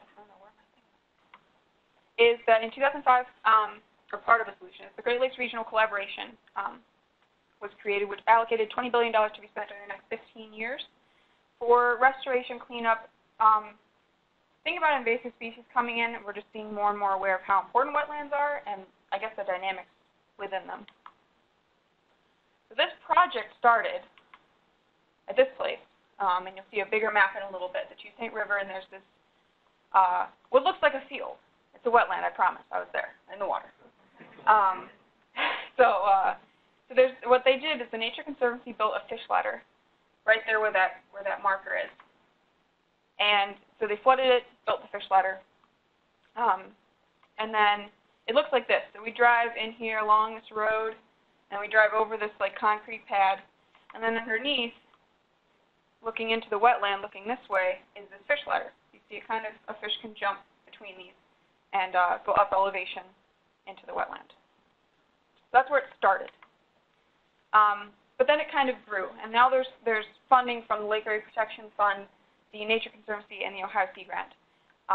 And so it was expanded to be 3 sites, not just Lousy, and then 3 sampling periods. There's a spring, and there's a summer, and there's a fall.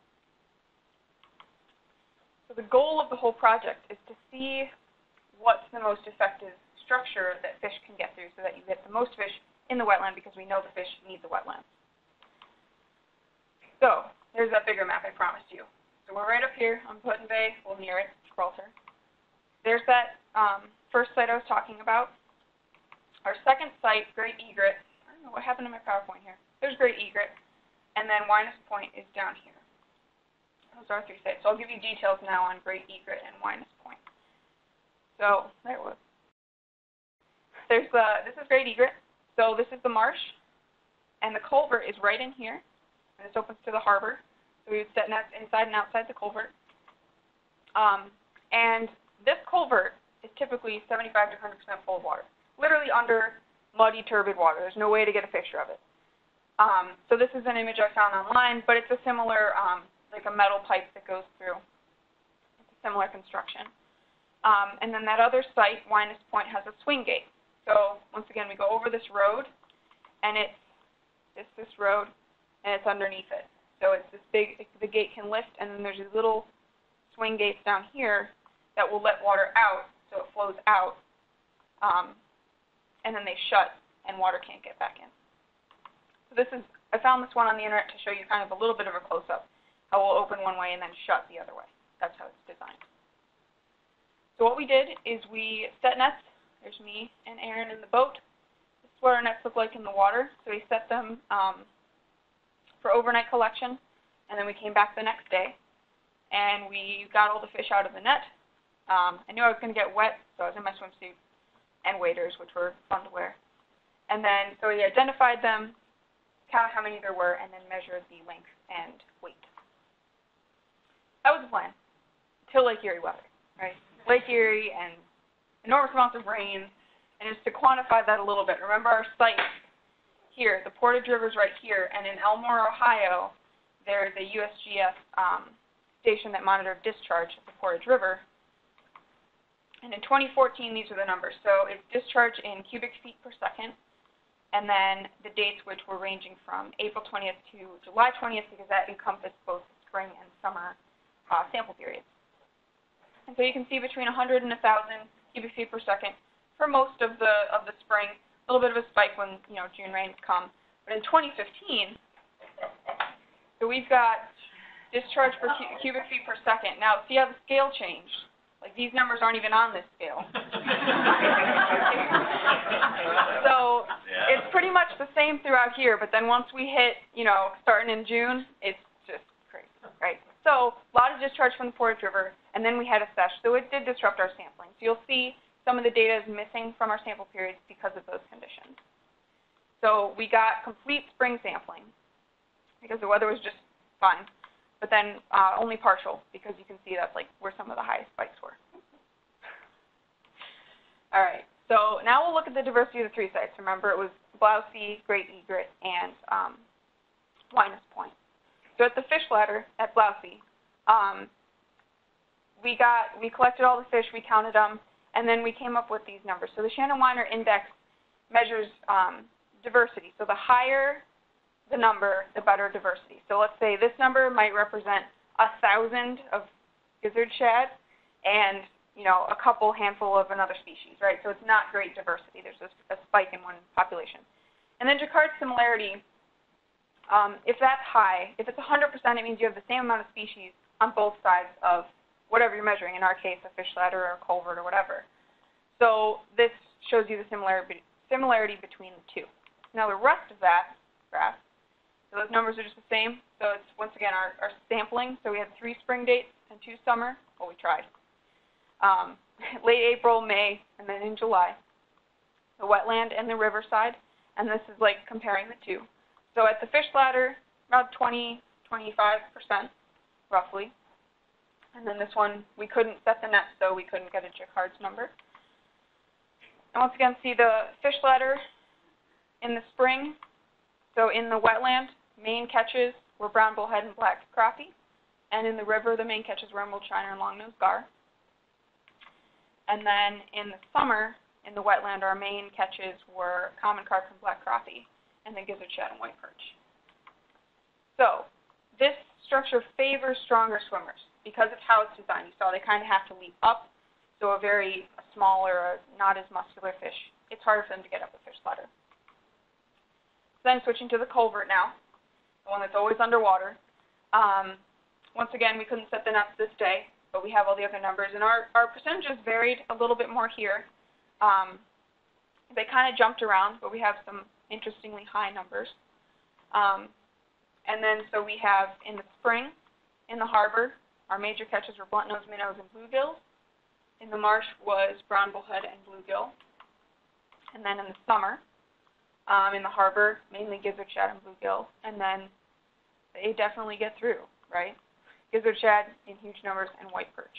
And you can see, like a lot of those were gizzard shad. There were a lot. All right, and then the nature of the culvert is it's more passive. It doesn't have that active jumping. So the fish that can get through, hypothetically, are more diverse, and like smaller ones can get through a little bit easier. And then our third site, Winus Point with the swing gate. This one, there was no way we could set any nets in the summer. So all we have is spring data here because it was literally just too high. But then our percentages here, very little bit, kind of similar to the Blousey site. So then we only have the spring data. So you can see the catches are just pretty small, right? Because, and brown bullhead and white crappie are highest catches out here, and then in the canal that leads to bigger wetlands, brown or yellow bullhead and bluegill are our major catches.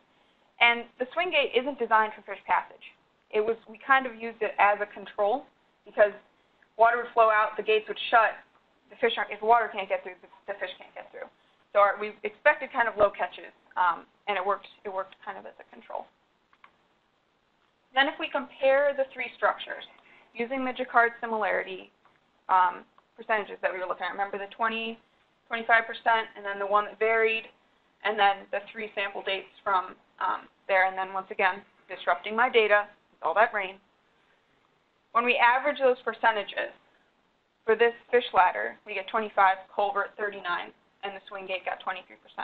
Keep in mind, though, that the way the fish ladder is designed, the water comes out of the wetland, the fish swim up it. So the water's flowing out of the wetland. Same with the swing gate. The water goes out, and then it doesn't allow it back in. The culvert, however, it's just a metal pipe, right? So water can flow in and out, and it has, depending on the day and just being there on different days. You see, oh, this day it's floating in or flowing out. So that may have made the percentage a little bit higher. Some fish could have just gotten swept up in the water. So, kind of to sum it up, we did see seasonality early on. You saw it wasn't like always gizzard shad that we caught. It was a lot of different fish, and the majority coming in and out. We saw more adults in spring, and then young of year, a lot of little fish, like that big. And you had to look at tiny little features to figure out what they were, which is fun. Found a lot of those in summer. Like white crappie, gizzard shad, white perch, largemouth bass. And these are a couple that I'm going to have here on this slide. If you're familiar or unfamiliar. The fish ladder and the swing gate are not ideal for certain species like the longnose gar and the crappie because they're not, this one doesn't allow many paths. And the fish ladder, a longnose gar isn't going to get the momentum and swim up and jump. You know what it looks like. It's pretty cool. It looks like it has a very large, long nose, right? The culvert allowed more species to move through. Bullhead, carp suckers, gizzard shad, and I have a couple of those up here. We just saw more movement through the culvert. So then, in conclusion, remember that this study is ongoing. It is summer. 2 sampling periods of the 3 are passed. So based on the data we have, the swing gate restricted the most fish, which is kind of expected. It's not about fish passage. The fish ladder restricted some just because of the nature of the device, and then the culvert pretty much allowed the most passage through. So then a well-designed culvert at this point is probably the best recommendation. Something like this with a natural bottom or with little resting places for the fish to get through. It's probably a good direction based on the data so far. So then I'd like to thank all of these people and some awesome volunteers in the field. They were a lot of fun to work with. So, any questions?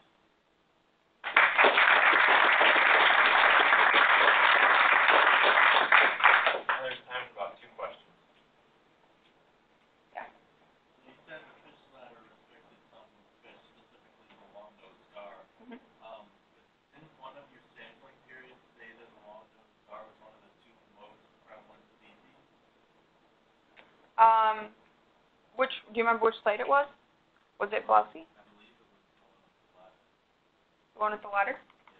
I think Like it was the river that had the high. outside the wetland it was high. Yeah. Right. So it means that it's outside it and it didn't go up the fish ladder, right? Right. Yeah. That's a good catch, though, because it was interesting to see the variations, right? No, it's a good question. One more. Oh, it was like Go ahead, it was a tie. Some of these, I would guess in some of these cases, the reason why they have a particular structure. Obviously, with the swing gate, they don't, for some reason, want water that a similar case for the fish ladder? Do they not want water backing up into the wetlands? I think, well, both are about the water level control. And like the fish ladder especially, it kind of can increase like an elevation, which can be useful if you have like an elevated wetland. Why do they build the structures? Yeah, well, I guess it's interesting just to, I haven't really spent any time there, but, obviously maybe some of these aren't, maybe they weren't, I don't know, natural wetlands to begin with. They were, right. So they're constructing them, but I guess it seems kind of interesting from the perspective of one of the things about these wetlands is their connectedness to the lake, and that, if you think about an estuary, one of the things we hear about the estuary is the water going in, coming out, going back in with the tide. Yet in our construction of the wetlands in the Great Lakes, we seem to be maybe wanting to control water in a different way, which makes you wonder if those wetlands are really being constructed in a useful manner. It's true. I mean, we don't have tides to deal with, but we have sessions. And those sessions can be very important for providing water to some types of wetlands that we have in the Great Lakes. That's true. That's true. I think maybe it's nice to have that control, but the idea is to let fish through. What's important about this kind of study is it's like, well, if you really want fish to go in and spawn, it isn't just like put in a fish ladder to control the water. It's kind of like a give or take. Or maybe there's a new structure out there that you can create. There's other designs that... Exactly. There are. Thank you. All right.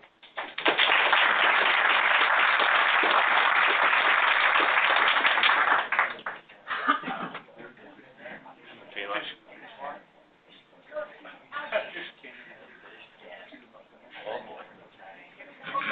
So I know everyone's excited now. We're going to stop talking about fish and birds and snakes and now we're going to enter the fascinating world of primary productivity. So Mikayla Baer from Bowling Green State University. She's going into her junior year, and she's one of the students that had to scrap her first ideal project because of all the weather, and she's going to talk to us about excess nitrogen in Sandusky Bay. Well, all right. I am studying excess nitrogen in the Sandusky Bay and seeing if it will stimulate Planktothrix blooms. And I got the pleasure of working alongside Dr. Justin Chapman this summer.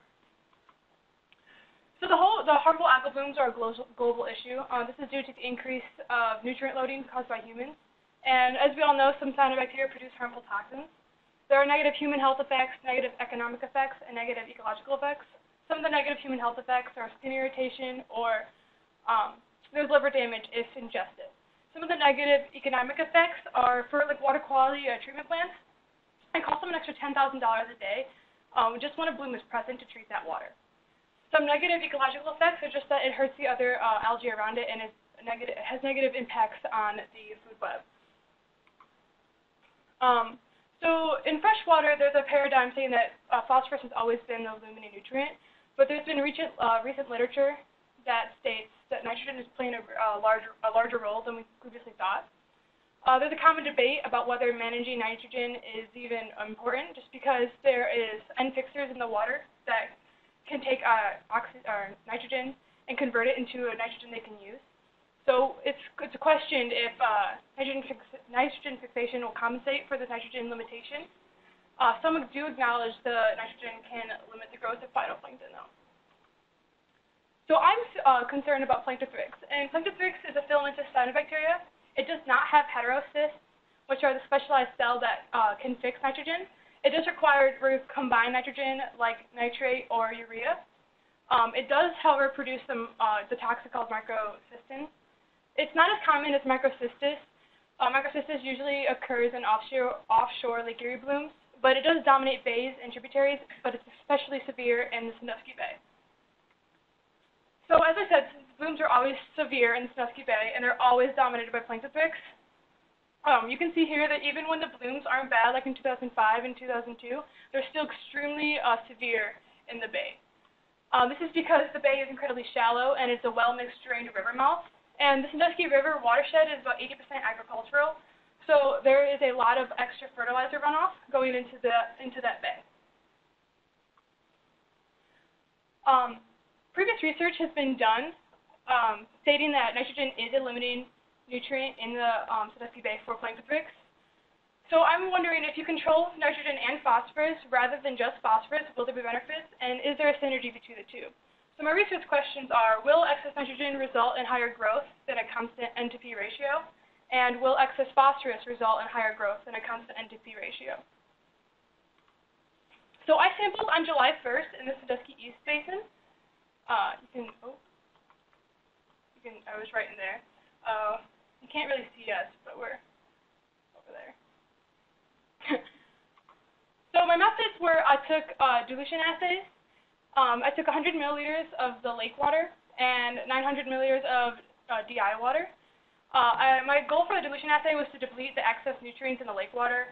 Originally, there was high levels of nitrate. So then, after being diluted, they were incubated for 2 days at 21.7 degrees Celsius to ensure nutrient depletion. And we chose 21.7 degrees Celsius because that was what the surface temperature was at our site that we sampled. After the incubation, the micronutrients were replaced, like molybdenum and boron. Then the assays were enriched with varying concentrations of nitrogen and phosphorus based on a 20 to 1 nitrogen to phosphorus ratio. And then the reagents I used were sodium phosphate and sodium nitrate. Then using varying lab techniques, we tested for nutrient concentrations, total chlorophyll, and total biomass, as well as microsystems. So I had 3 controls, and then I had 3 sets of sampling bottles.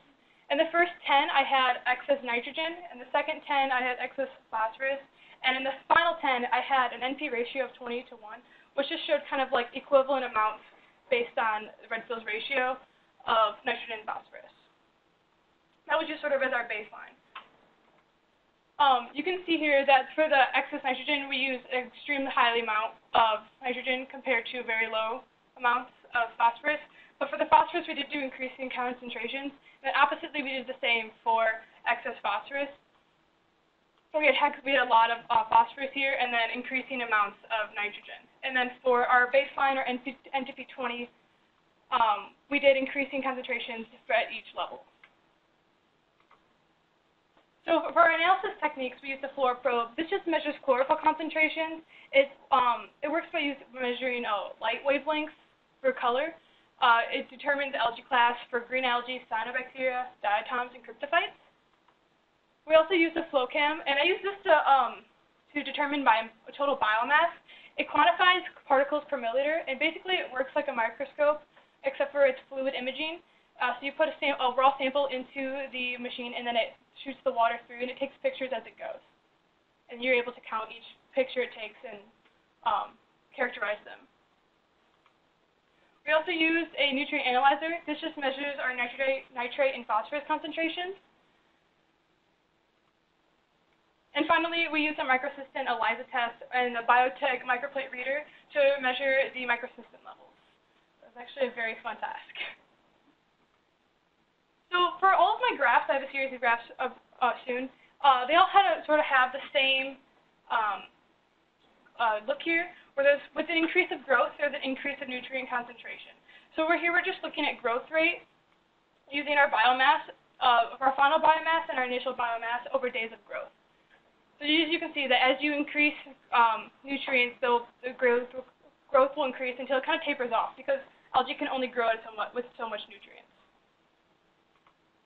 And later on, I focus on this monad growth rate responses, where we look at the total, the growth rate maximum compared to this Ks here, which is the half of the maximum, and then it's like based off of it, the derivative of it. So we're concerned with the growth rate here. I also, for my graphs, I have 2 sets of scenarios where the excess, if there's two nutrients, excess B being nutrient 1, or B being nutrient 1, and then A being the other nutrient. So if we have excess B nutrient and then AB nutrient ratio, then if excess nutrient B's concentration is irrelevant, if it's outcome, because the lines are the exact same. So in this case, the nutrient A is the only limited nutrient, because having the excess B nutrient there did not cause any extra growth. Oppositely, if you have excess growth with excess B, that means that excess B is a limiting nutrient as well as the A to B ratio. So nutrients A and B are both limiting in this situation. So for microcystin, we had a very low phosphorus, and phosphorus did not affect microcystin concentration. So you can see here that I didn't have a good regression trend line. So there's almost no relationship between phosphorus and microcystin. The dots even kind of switch here. You go from high nitrogen to low growth. But oppositely, we have increasing nitrogen concentrations lead to an increase in microcystin concentration. So since this line, the NP20 regression line, is higher than the line with excess phosphorus, that means that because there's a nitrogen concentrations in this sample, that led to more growth. So microcystin production is determined by nitrogen concentration, which leads us to believe that microcystin has a nitrogen limitation.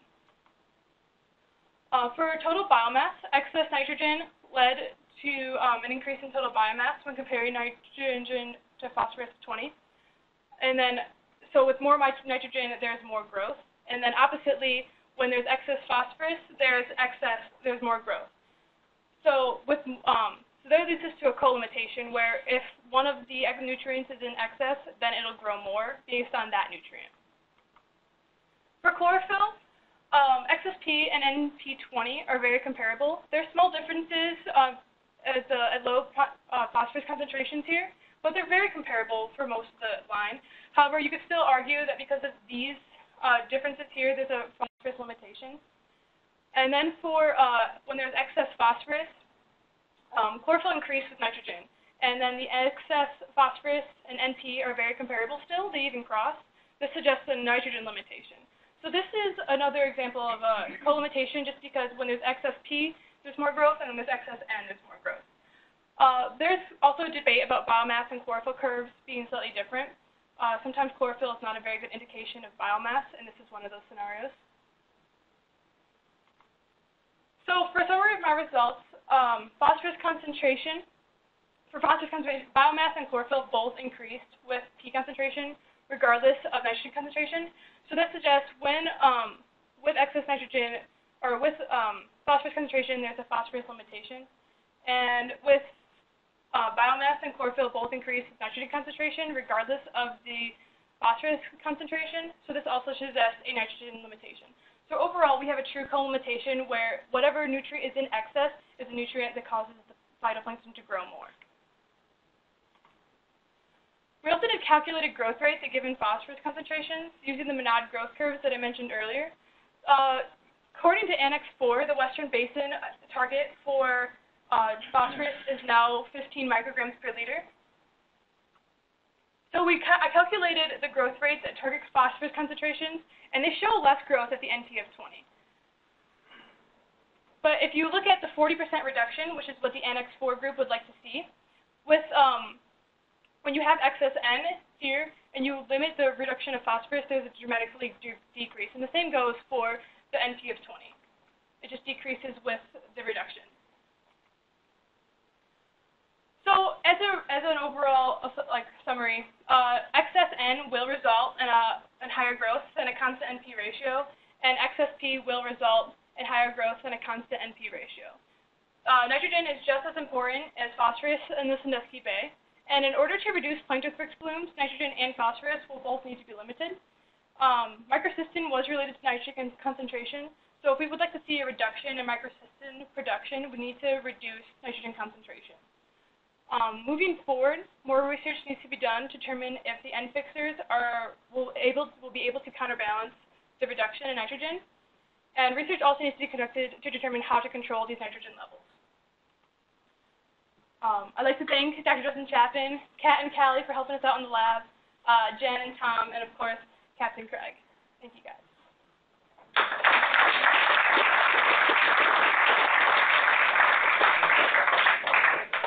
Time for a few questions.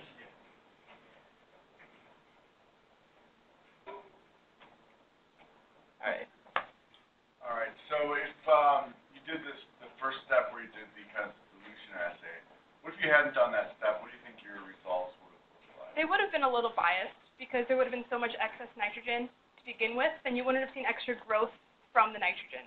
Would you describe that as biased, or do you think that would be a more true representation of what might have really been going on in that system? Well, in that system at that time, it would it'd be representative. However, we were kind of looking at the way that the water fluctuates throughout the year, because at some points there is excess phosphorus and at some points there's excess nitrogen, just based on how the runoff occurs. So if you would have run it under the current under the natural conditions at that time, you think you would have concluded that you should limit both, or limit only phosphorus?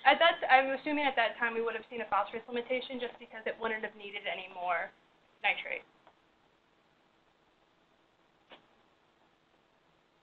So you said that nitrogen increased microcystin concentration. Why do you think that is? Microcystin is composed of 14%. If you look at its molecular components, it's 14% nitrogen, which is so it needs the nitrate to even form itself. So if there's an excess, it doesn't form the toxin until there's excess nitrogen. So when there is excess nitrogen, it has the availability to form the toxin.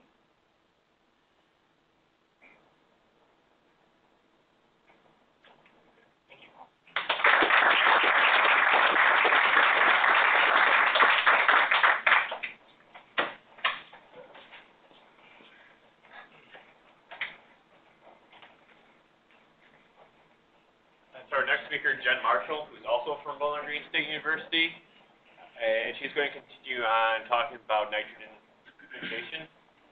And I also want to point out that this would be a good helpful for any students writing a letter of recommendation, because not letter of recommendation, but a letter why you want to like a letter of intent or whatever. Personal statement. Yeah, personal statement. That's what I was trying to think of. So in Jen's personal statement, she specifically said she wanted to work in my lab and listed my name. So if you make something personal, that will get your reader's attention, and rather than using a general blanket "I'm good because I'm great" letter. But if you really tailor your letters to the people you're going to apply to, that shows your reader that you really want to work there. So, yeah. Thanks for that introduction. Again, I'm Jen Marshall, and I was studying micronutrient limitation in the central basin of Lake Erie, and I worked with Dr. Justin Chaffin. So I apologize for all of the repeated data, but I'm going to give you a little bit of background on the harmful algal blooms in Lake Erie once again. Major eutrophication began in the 1960s. But the health of the lake started to get better after the 1972 Great Lakes Water Quality Agreement, which was a coordinated effort between the U.S. and Canada, and it reduced phosphorus inputs by 60%. But these harmful algal blooms have started getting worse in the last couple decades, which led to the worst algal bloom that appeared in 2011, and a lot of people know about the Toledo water crisis of 2014. So there's negative impacts of these harmful algal blooms. They can produce toxins that, if ingested, can damage the liver, have gastrointestinal distress or skin irritation, and it threatens the drinking water supply to over 11 million people in Lake Erie, or in the Lake Erie region. And it raises the cost of drinking water treatment, like Mikayla said, could be up to $10,000 a day. And there is, because of the poor water quality, it decreases fishery production and also creates hypoxic films in the lake. So these blooms are driven by nutrient loading from rivers like the Maumee, and studies have identified phosphorus as the main limiting nutrient, but like Mikayla's research has done, and proven that nitrogen does play a role, and some of my research has showed that iron, molybdenum, and boron also plays a role, but people did determine that before we started researching it. So like Mikayla said, they're kind of concerned about whether nitrogen fixing can compensate for phosphorus enrichment. So this is a study in Lake 227, which is in northwestern Ontario. And it started in 1970. They enrich the lake with phosphorus and nitrogen. And then in 1990, they only enriched it with phosphorus. So you can kind of see this decrease here in total nitrogen and in total chlorophyll. And then I'll kind of talk about what we think this might be caused by later on in my presentation. So there's been a lot of research done on the Western Basin, which is nutrient rich, and it's dominated by microcystis blooms, which are driven by phosphorus and nitrogen. But in the Central Basin, we're concerned with Delictospermum, which is formerly known as Anabina, and you can see here it's a filamentous blue-green algae. And in the Central Basin, there's low phosphorus and high nitrogen concentrations. So it kind of needs micronutrients to aid in the uptake and fixation of nitrate or nitrogen because it's not bioavailable. And here you can just see, this is on July 11th, 2015. This is the Western Basin and this is the Central Basin. And again, the Western is dominated by Microcystis, but the Central is dominated by Delictospermum.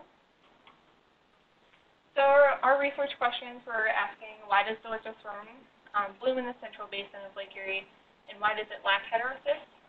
And these heterocysts are needed for nitrogen fixation. So our hypothesis was just that heterocyst formation in the Central Basin is limited by the lack of boron. So a little bit more about Delictospermum. It's a potential nitrogen fixer. Here you can see this is just a filament of Delictospermum, but it does not have any heterocysts in it. So it wouldn't be able to fix that nitrogen or use it. And since we see these in high nitrate containing waters, it indicates that the nitrate is not bioavailable. And so micronutrients play a role. Their iron and molybdenum are needed for the uptake of nitrate, but boron is needed for the formation of heterocysts. And these heterocysts are these cells that contain no pigment, so you can easily identify them. So here you see it without heterocysts. These two filaments have heterocysts in them. And they can help the cells by allowing them to convert atmospheric nitrogen to ammonium. And the reason why we're studying it is because there's an unusually low number of heterocysts present in the Central Basin, and we think that it's because of the lack of boron. So this is an ongoing project. Justin worked with some other students last year, and from that they concluded that phosphorus and boron yielded the highest amount of chlorophyll A, and that there were a lot of diatoms that were present, and boron was needed to form those diatom cell walls. But Delictospermum was not present last year, so they couldn't answer the question about heterocysts. And so this year we've actually done two sampling dates, one on June 10th and one on July 6th. I've been working with the experiment on July 6th. And then I actually analyzed some of the data from June 10th. And we were sampling from site Avon here in the Central Basin, and we took about 40 liters of water and brought it back to the lab. From that water, we created nutrient-rich bioassays and used these treatments that you can see here. So we had a control that just received deionized water, phosphorus, ammonium, phosphorus and ammonium, phosphorus and iron, phosphorus and molybdenum, phosphorus and boron, phosphorus, ammonium, and then all of the micronutrients, and then phosphorus and nitrate.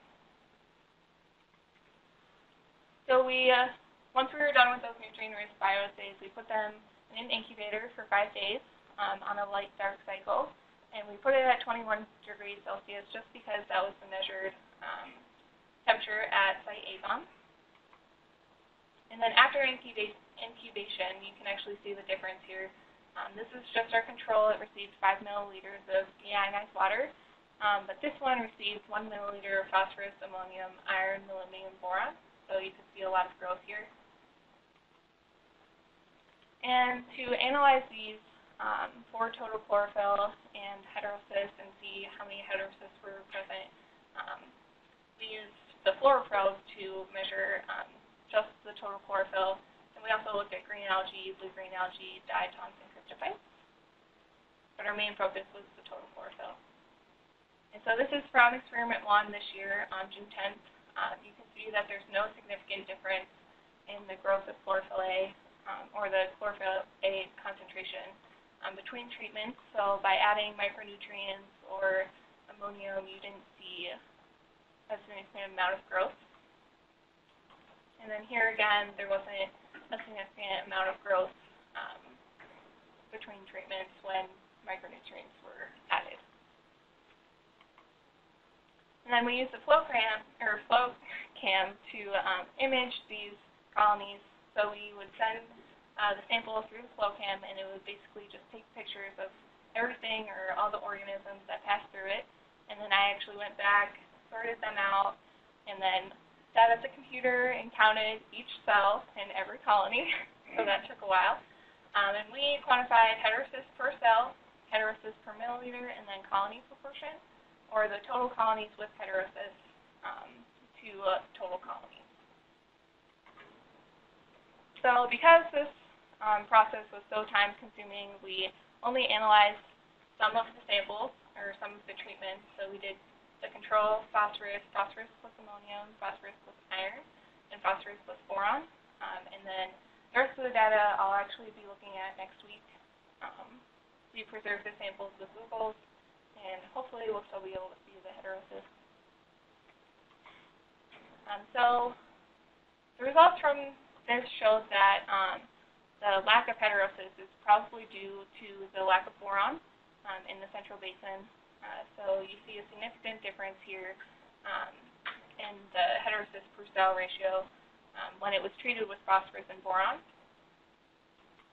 Here again, we quantified heterocysts per milliliter, and there is a significant difference when treated with phosphorus and boron. And then finally, colony proportion, again, significant difference with phosphorus and boron. So from all of this, we kind of concluded that phosphorus is still the main limiting nutrient in the central basin, but there could be some nitrogen limitation due to the lack of bioavailable nitrates, and the lack of boron likely limits nitrogen fixation. So the bloom of Dilithiosperm probably needs micronutrients in order to take up that nitrate. So bringing back to this chart that we talked about at the beginning, you see this decrease in the total nitrogen. We kind of thought that that would be because of the lack of boron in the central basin. So if boron was present, the bloom may be able to compensate for the phosphorus enrichment. And then future experiments, we've already started another experiment on Tuesday, I think. But we are eliminating some of the treatments and increasing the number of replicates so that we can kind of reduce the error in our experiments. And it's already been determined that Dilithiosperm is present in those samples. Those same people that worked with Mikayla. Questions?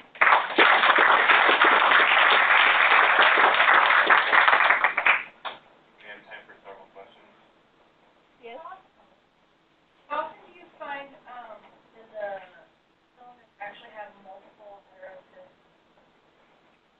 Just when I was looking at them, we didn't really find that many. A lot of the colonies that we found were smaller or broken apart, but we did find, I don't know, maybe like 10 that were very large colonies and had more than one heterocyst. There was one that had like 10, but it was like a large colony that was still intact. So, What do heterocysts lack pigment?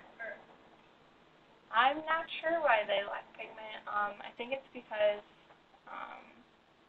they don't have chlorophyll, right? Or, I don't know. Yeah. Yeah.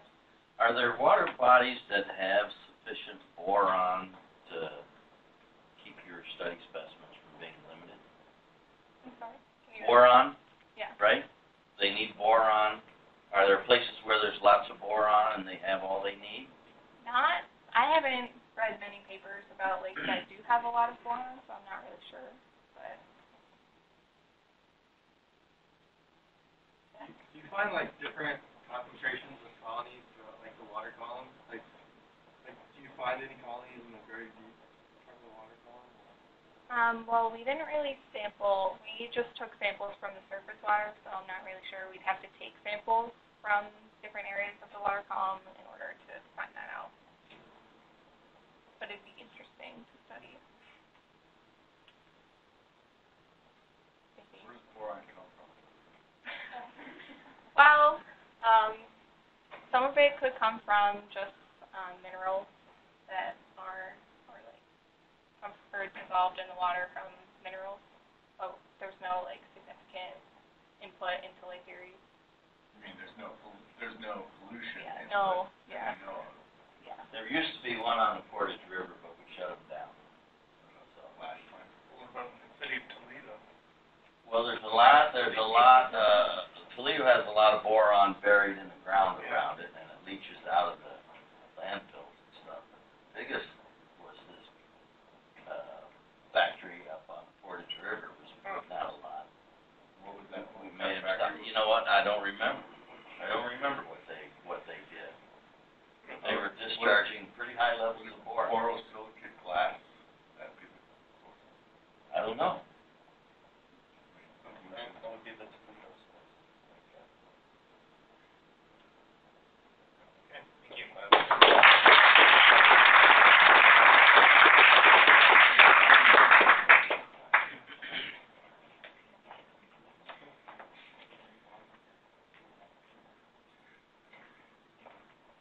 While we're getting set up here, I have to give some credit where credit's due.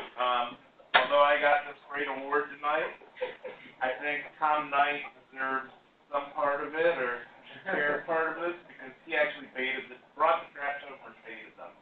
I just got the dead bodies and gave them out to the students.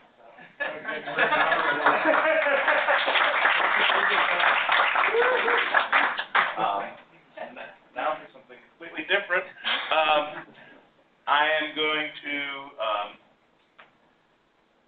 introduce Kayla Moore. She worked with me these last 5 weeks. And I have, once again, Justin to thank for her because her mom saw Justin give a talk. They're from the same area in north central Ohio. And that's how she found out about this program. And I wanted to make one other announcement. The last 2 talks, Dr. Chapman's talks, his students, Kayla and Dr. Battie's student, this is part of a much larger project that you probably won't hear about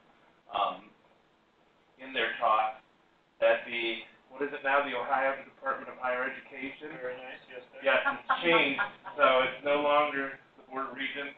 They funded a huge amount of projects throughout the state. We were working with people at University of Toledo and Bowling Green also, and Heidelberg, and that's only one set of 7 projects. So that's why, if you've noticed in Dr. Chapman's students' talks and this one, there's all kinds of nice new tools the lab has. And I'll let Kayla introduce where she's from and what she's going to be doing.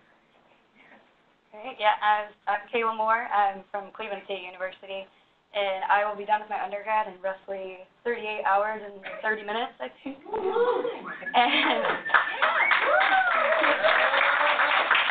And I've been working with Dr. Kane on the effectiveness of data buoys for sampling cyanobacteria. And you're going to hear, I mean, you've heard this from the past 2, but I'm sure you're dying to hear it again. So, algae are microscopic photosynthetic organisms at the base of the aquatic food chain. And when excess nutrients like nitrogen and phosphorus enter the water, an algal bloom can occur. And these are not always harmful because they are at the base of the food chain. They can provide a bunch of food for organisms higher up. However, there are some that negatively impact the environment and humans, which are classified as harmful algal blooms. The nutrients enter the water from different point and non-point sources, like urban runoff, agricultural runoff, in wastewater effluent. And once the nutrients enter the water, basically acts as a fertilizer, and the algae begin to grow. As the large numbers of algae begin to die, they sink towards the bottom, and the decomposition consumes a lot of oxygen, which can cause a state of oxygen deprivation for the organisms lower in the water column. They, in Lake Erie, the harmful algal blooms are primarily cyanobacteria, which have low nutritional value and bad taste, so there's a decrease in available food source. And they can also release toxins, which are the HABs that we are most concerned about. They can result in the loss of clean drinking water, increased water treatment costs, health issues if the toxins are ingested, loss of tourism from the unsightly color and odor, and loss of fishing business if there are dead zones created and there's fish kills. In the Great Lakes, most problematic blooms occur in Lake Erie, and they previously had a problem in the 1960s, but these were solved by phosphorus limits that were put in place by the Great Lakes Water Quality Agreement in the early 1970s. But the algal blooms have begun to occur, and again in the past decade. The most problematic blooms in Lake Erie occur in the western basin, in the Sandusky subbasin, which are the shallowest and warmest parts of the lake. They also have some of the major tributaries into the Lake Erie that drain mostly agricultural land, which are bringing in all kinds of nutrients. And as these algal blooms continue to be a problem for lake managers, the need for an early warning system has increased. And because algal blooms can cover such a large area and increase in numbers so rapidly, there's a need for continuous real-time data, which is where data buoys come in, and there used to be a picture of my buoy on there. Data buoys are fixed monitoring stations that can continuously record biological, physical, chemical, and meteorological variables that can be used by lake managers, researchers, tourists, and the general public to get an idea of what the conditions are of the lake. The objective of my project was to determine if the information collected by data buoys is useful enough to be used as an early warning system for harmful algal blooms. We had two sites, one in the western basin, right out this back window actually, but right off Gibraltar, and one in the Sandusky subbasin by the Sandusky water intake, right by Cedar Point. The type of cyanobacteria that is dominant varies from basin to basin. Microcystis is present in the western basin and in the Sandusky subbasin. It produces the toxin microcystin and has gas vesicles in it, so it can regulate its buoyancy.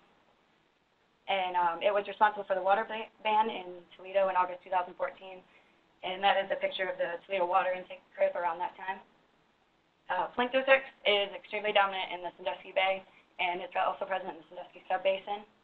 It can also produce the toxin microcystin, and it occurs for longer periods of time, and can survive in low nitrogen water, and it does not have gas vesicles, so it cannot regulate its buoyancy. Samples were taken once a week if the weather was permitting from July 1st through July 16th. Water was collected using Van Dorn water sampler to take water sample plankton identification and one for fluoroprobe analysis. The samples are run through the fluoroprobe and to determine the amount of phycocyanin, which is a pigment found in cyanobacteria, to determine the amount of cyanobacteria present in each sample.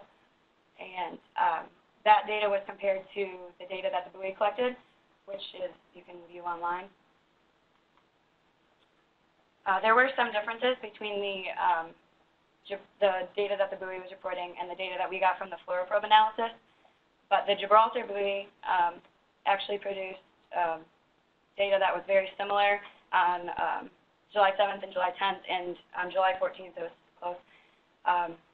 The most different values between the buoy data and the fluoroprobe analysis were on June 30th. The buoy reported a value that was about 4.5 times greater than the fluoroprobe analysis. The Sandusky buoy was more inconsistent. Pretty much all of the most of the first and the third sample were about 2 times greater. The samples were higher. The buoy was reporting lower levels. The most inconsistent is actually the one that looks the closest. The buoy reported a value that was actually 36 times greater than the fluoroprobe analysis. And inconsistencies that are seen on different sampling days could be a problem when you're using it as an early warning system. For example, from the Gibraltar buoy on July 10th, the buoy was reporting values that were very close to the fluoroprobe analysis for the entire water column, except for at the surface. So it would be giving a warning for a warning for lower cyanobacteria levels than there actually are present at the surface. And also in Sandusky on July 16th, the buoy reported levels that were much lower than the entire water column, especially lower, around 5 meters, which is where the water intakes would be. So the buoy would be reporting cyanobacteria levels that were a lot lower than the water that actually would be taken in. Even though there were inconsistencies, the amount of data that the buoy can record is still impressive and useful. It can get an idea of the different changes that are happening throughout the lake, and you can see that the amount of cyanobacteria at the Gibraltar site is increasing. And the red points are the 4 analyses that we were able to do with standard methods of going out in the boat and taking samples. And there's just no way that standard sampling could be used to get this much data on a lake profile. And this graph goes till the end of my sampling period, which is July 14th. And now I'm going to change it to this one, which is the same data, but the scale is 10 times greater. And I'm going to show you the change from July 14th until today at 2 p.m. There's a sharp increase. And this was taken, the highest data point was taken around 2:15 this afternoon. And this is what the water looked like at 2:30 this afternoon. And in the Sandusky Basin, you can see the same thing. There's the same, you can see different trends, and then here's the spike. It's still increasing over in the Sandusky Basin. You can see that the Sandusky buoy was a little more inconsistent. It's not in the same range as the data points that the buoy is presenting. The buoys definitely have the potential to be effective harmful algal bloom warning systems. And as they persist, this type of information, real-time information, is going to become more crucial to warning against harmful algal bloom. Possible advances on this would be placing sensors lower near the water intake and getting full water column profiles of what's happening throughout the entire water column, using YSI vertical profilers or automated underwater vehicles. The AUVs can go down deep into the water, can cover larger areas, so you get a better picture of what's happening throughout the entire lake versus just the buoy, which is one spot at one depth. And the vertical sampler, or profiler, I actually have a video of. Yeah.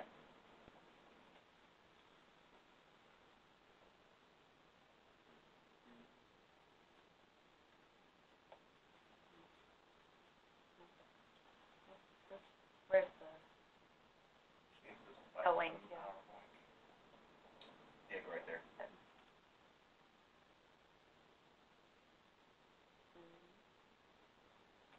Okay.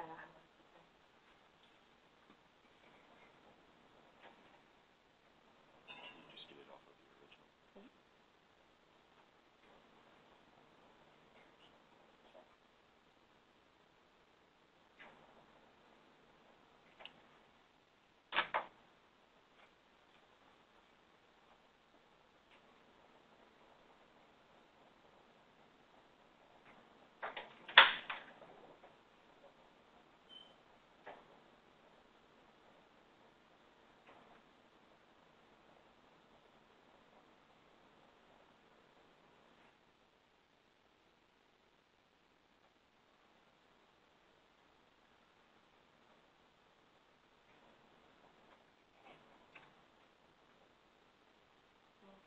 And this is how the vertical profiler works.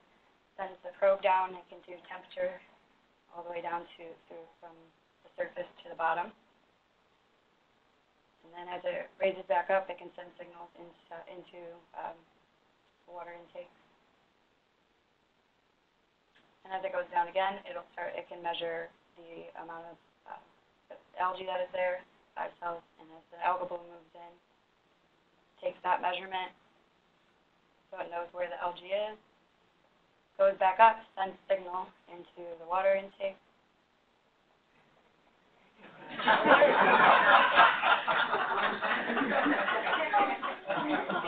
And it informs them what intakes they should close and where the algae is. Now they can continue to take in water.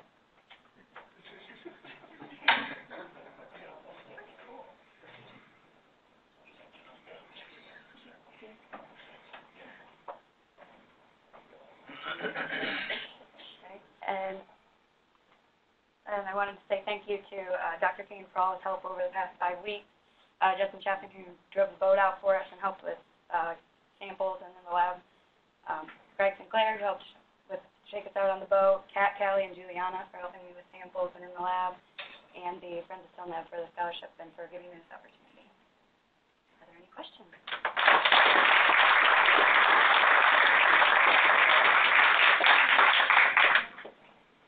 So you've got 2 sampling methods. Which one do you think is the one that's accurate, and which one is the one that's not so accurate? I believe that the FLUORO probe is probably more accurate. So going out and taking a grab sample and bringing it back is more accurate than having your buoy out there instantaneously reading? I think so, yes, but that's also just because we can get the full picture. It can be more useful than just one depth.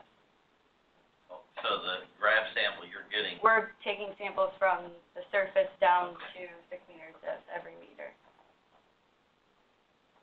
Do you think maybe the buoy needs to be calibrated or something that would make it more reflective of the grab sample? I am not sure. It's calibrated monthly. It is? Yeah, barometer looks pretty good to me. I don't know about it does. You have time for one more question. If the buoy's going to, if it ends up that these things do become, more pronounced in protecting, the algal blooms and everything, if they are misreading the levels of the algae in the water, do you think it'd be better that it gave a higher reading, or do you think that would have more ecologically, economic impact, so lower reading would be better? I'd say it's hard, because if it was giving higher readings, they might start, doing the extra cost of treating the water when they don't need to, so that would be bad. Or they might have, I don't know, they might freak out and close a beach or something, which would lose, tourism money. So I wouldn't say higher is always better, but it's maybe safe than sorry.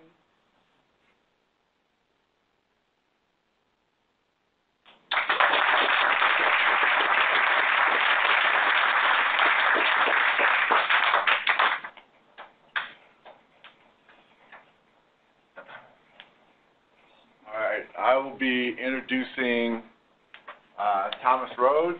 Thomas is a super senior, I think, or will be graduating soon enough from The Ohio State University. I guess we were talking about, good tips for people. Tom was persistent. He had actually applied for the REU project last year, but the timing came through just a little bit too late. He had already accepted another position previous to hearing about his acceptance to the REU last year.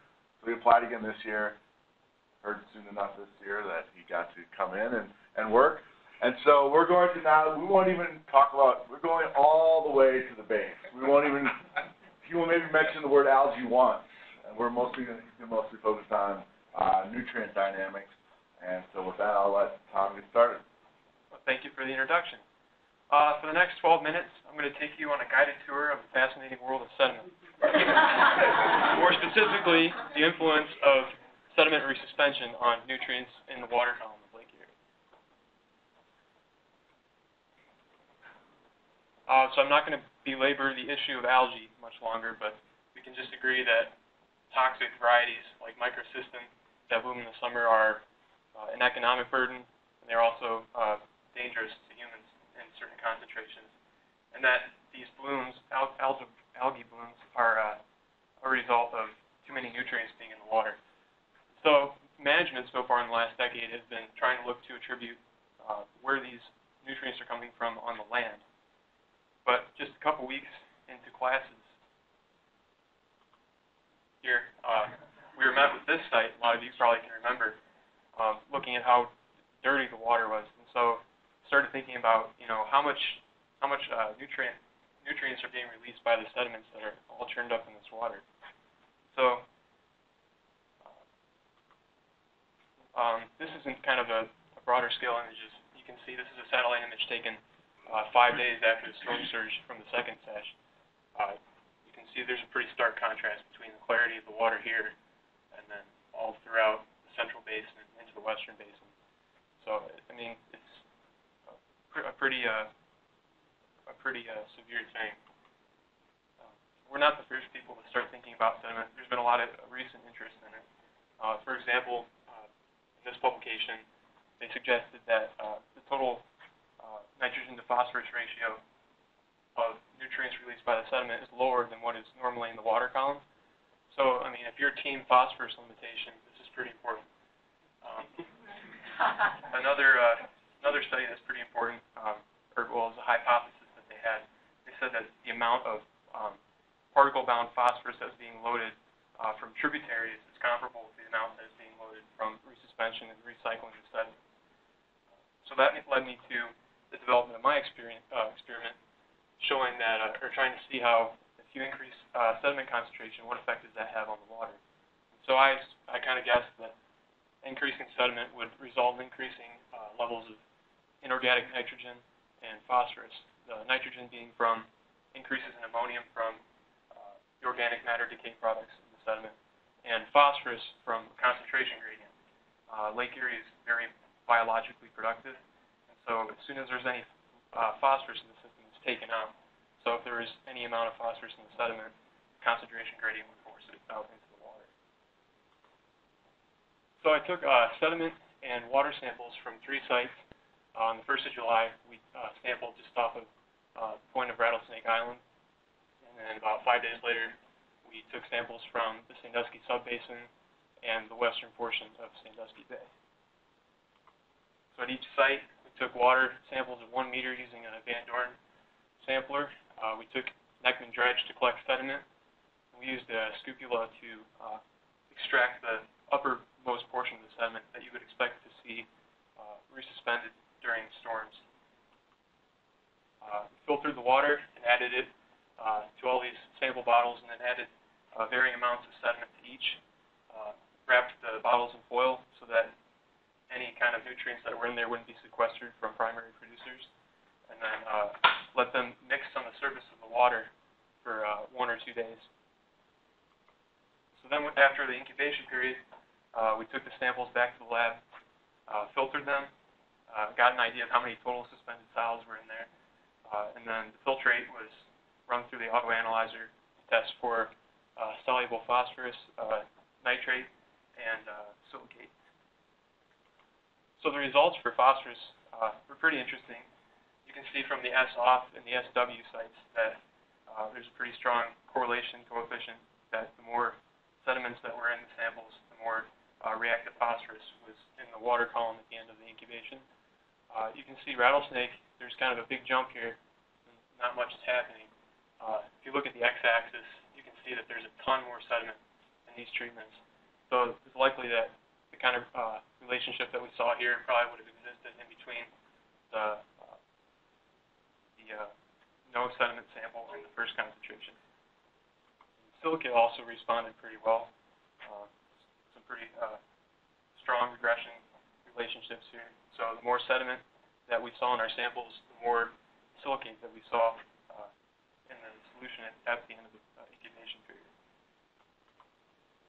So kind of just summarizing the observations that we had, kind of like the first research that we saw at the beginning, relative to the biological needs of nitrogen and phosphorus, the sediments seem to have a higher ratio of phosphorus to nitrogen contribution to the water column. We did also test for nitrate, but there really wasn't a significant increase in nitrate with increasing sediment. And interestingly, I think the timing of the second sesh this year that we saw was pretty interesting. It was kind of the end of the spring, the early part of the summer, and this is a point where you see the transition from a diatom-dominated phytoplankton community to a more of a cyanobacterial-dominated community. And silica is a limiting nutrient in diatom growth. So I don't think it's too much of an extrapolation to suggest that if you have these big mixing events when the sediment's all getting churned up, the silicate that's contributed could possibly extend the diatom-dominated period and possibly delay the growth of microsystems. To kind of see how relatable the relationships that we found between nutrients and sediment concentration were, we developed a relationship between total suspended solids from samples tested by the Gibraltar buoy and then the turbidity values that were read by the buoy. And we're going to apply these to the turbidity changes between the first and second seshes and to see if the corresponding increase in phosphorus and silica that we would predict were close to what we actually saw. So on these two graphs, on the top here you can see the first sesh, and at the bottom you can see the turbidity from the second sesh. So we measured the difference from the pre-storm conditions to the peak of the storm surge, and we estimated that there's about 33 milligrams per liter increase in suspended sediments, and about 55 for the second sesh, since turbidity and suspended solids are about a 1-to-1 ratio. And so we applied these total suspended sediment values to the regressions that we found for our phosphorus samples. So on SW here, we kind of use this as like a high estimate, and then we use this as more of the S off location as more of a conservative estimate, and the rattlesnake points kind of being kind of a middle ground that we would have seen. And so this blue line here is a plot of the soluble reactive phosphorus that was tested in the water quality lab from samples taken at near the Gibraltar buoy. And so from these two vertical lines here represent the pre-storm conditions, the point after which we estimated the release of sediment. And then at the top here, this is what the peak amount of soluble reactive phosphorus that we saw from the storms. And so the red bars were our predictions based on the models that we found. And you can see the second sesh, we were within about 20% of the predicted values, so that's pretty good. But our first prediction was pretty far off. One possible explanation for that is that the first sesh might have churned up the sediments and maybe stripped some of the nutrients out of them. And so we were using models that were based on sediment that was less nutrient rich, leading to an underestimation from the first sesh. And then kind of a more extreme example. So this is the second sesh at the Gibraltar Island buoy that you saw turbidity, and this is the turbidity from a Toledo intake monitoring buoy. So we estimated from nearly 500 milligrams per liter or milligrams per liter increase in suspended solids, you'd see nearly 0.6 micromoles per liter of soluble reactive phosphorus that was released. And typically this time of the year, if you can even detect it, phosphate levels or soluble reactive phosphorus levels are usually less than 0.1 micromoles per liter. So this is a pretty rare circumstance, but that's a pretty significant release of phosphorus.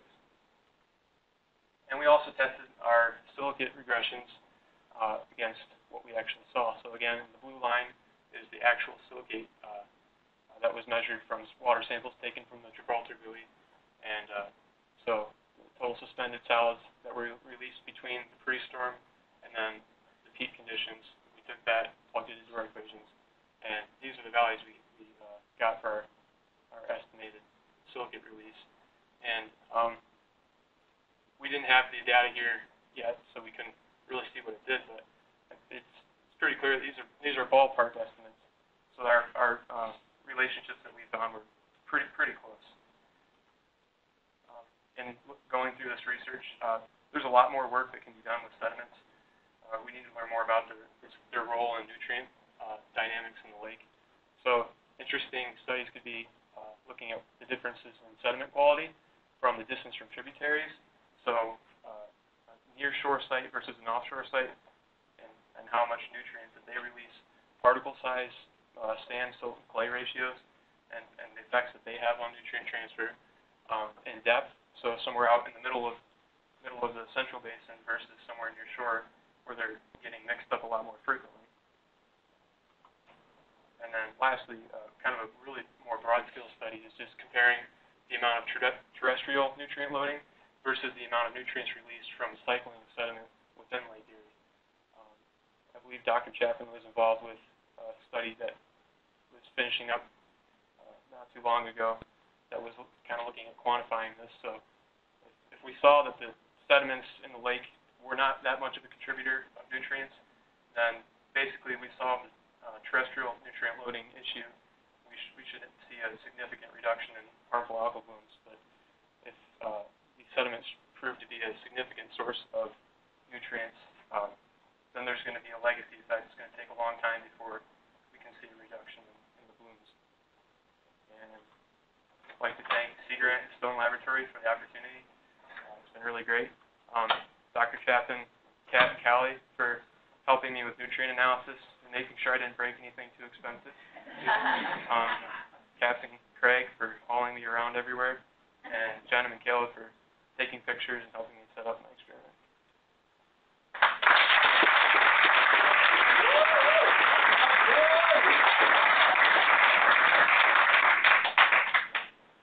Time for a few questions. I hear the music, so it must be almost time to go. But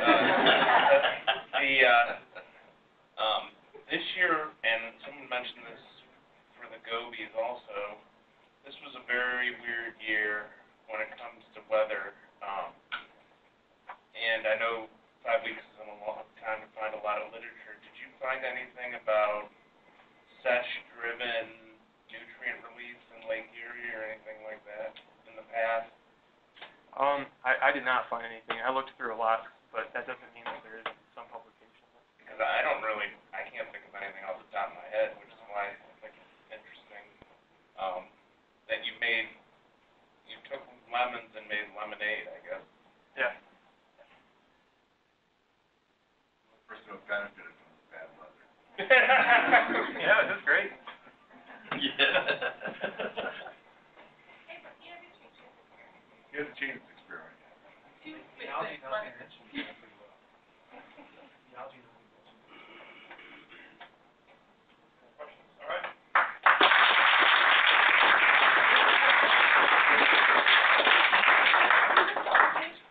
Well, with that, I would like to give a round of applause for all 10 of the REs. I think that's fantastic.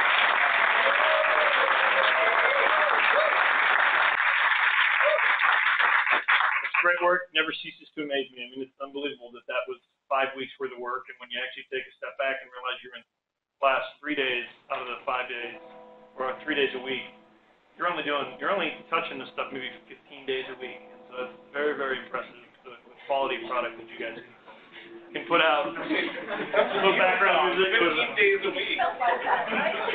And for those of you that are in the room and really fell in love with Stone Lab this past 5 weeks, I encourage you, if you're coming back again, which I encourage you to do, apply for the REU program. So you've seen an example, especially with Thomas here at the end, that you put another application in. We'd love to see more students in this program. It's been very successful. Tom, do you have an announcement there? Yeah, I just think it's important for the students that are writing those letters, be specific. Tell us what program you really want to work in when you write your letter. Don't just say, I'll do anything, because that doesn't really excite us, as a professor. If you don't care what you do, why would we want to pick you? I mean, so tell us specifically which thing excites you, what you want to do. And I'm like Justin. I had only one student that wrote a couple years ago that they wanted to do a crayfish project with me. So I picked them, just because they said they were interested. So I would encourage you strongly to do that. What is think they get just a brief. Yeah, it is brief, but I think we should, you brought up a good point, that it makes sense for us to highlight maybe the supervisors associated with the projects too. Yeah, So profiles of the faculty. That would help the students. It'd make it easier for them to choose than say, this would be my first choice. But of course, I'd love to do anything, right? Well, this goes beyond the REU program. So those of you that are seeing graduate school in your future, it's not like undergrad where you pick your top 5 schools, you send in an application, and you sit and wait for a response. A good letter to reach out to those professors at those graduate programs is to spend time on their website, pull out their last 5, 6, 7 publications, read it. So when you send that letter to that professor, say, I read your paper on X, Y, and Z. This is the exact kind of stuff I'd like to be working on. You got to do your homework with these sorts of things. This isn't just an applied sit and wait. I sat on the grad admissions committee when I was at Ohio State, and we didn't admit anybody who didn't have a letter from one of the EOB professors saying, I want this student. And some of the students had lower qualifications than the threshold that was on the graduate student website, lower GPA or lower scores. But the professor said, I want this student. They were in. You were awesome. Nobody wanted you. You didn't get accepted. They worked. So it's a very different world than, as Chris said, different world than you apply to undergrad. So we're getting close here, right? Final exams are 2 days from now. Is that correct? Yeah. So are there any announcements? We'll go around any announcements. Roger, you have any announcements for your students while we're I forgot to mention those evaluation forms I handed out. You guys get them back to me here, so I can hand them in. Okay. Evaluation of you? I think that's how it works, isn't it? Is that what you do? No, there's also. Yeah. So you should, before you go after your test, you should be getting something that evaluates the facilities and also evaluates the instructor record. So please do that. We take those very, very seriously. We have great support from the Office of Research for some of the equipment that you worked with in Justin's lab. But even, renovations and upkeep of the lab, we really take the comments from the students very, very seriously. So please do that. Doug, do you have any announcements? Just meet up here at 9. We'll do our presentations, then we'll do evaluations. Then you have the afternoon either be in your other class or study on final. Darren, you have anything? And we are meeting in the afternoon tomorrow, so have your presentations ready for the afternoon. James. Please remember to send me your presentation either night before the internet shuts off. First thing in the morning, when it comes back on. 9 o'clock test, and then papers due in the afternoon. Matt, anything from the lab? Good. Justin, anything from the research side now? All right. We said, I've been up here in 5 weeks, so we said to see all the faces go. But stay in touch, please. Let us know where you're going. You're going to get requests from us as a program to say, how does this impact you going forward? Right? We need to talk about the great things that Ohio State's doing, that Stone Lab's doing, and even our federal funding. So we're going to be coming back to you and figuring out to get a job in a STEM-related field. So you're going to continue to hear. And those of you that aren't graduating yet and going to be around, please reach out to Aaron and Monica and get involved with Buckeye Possible. All right, if there's nothing else, have a good evening. Good luck with the studying and the exams. Take care.